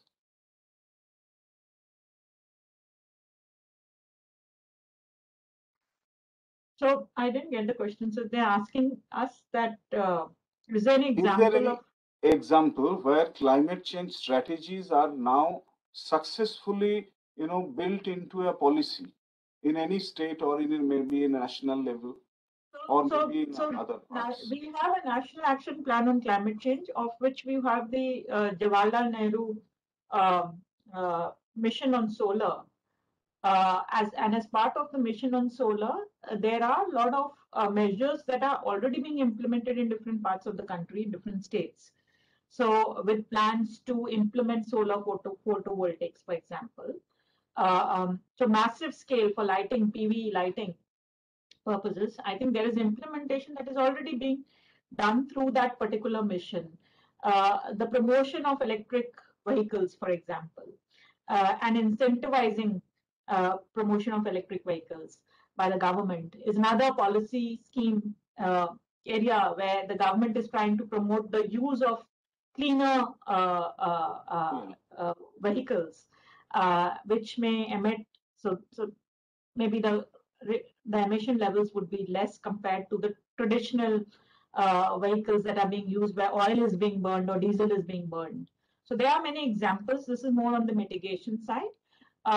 There are policies and schemes, for the adaptation side, basically.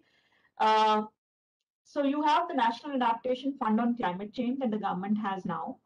And if you look at, if you go to, if you type NAFCC in the website and try to look at projects that the government is doing in different states, almost every state has a national adaptation project funded through the NAFCC. Different states have different priorities. So, say for example, I know Orissa is focusing on recharge and water conservation efforts under its adaptation priority.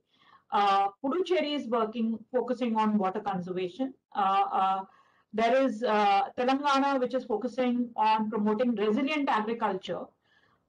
So different states have prioritized different sectors and different areas for implementing adaptation on the ground. But these are all on a pilot mode and supported on a project board. And what the point that you also highlighted, I was trying to say while pilots and projects are fine, at the end of the day, the scales at which we're talking about the changes to be introduced are quite massive. And while this may help in terms of showing piloting, showing what works, what doesn't work, and demonstrating technologies and practices, etc., the pilots and the projects, at the end of the day, integration and mainstreaming in policy and planning for implementation is the need,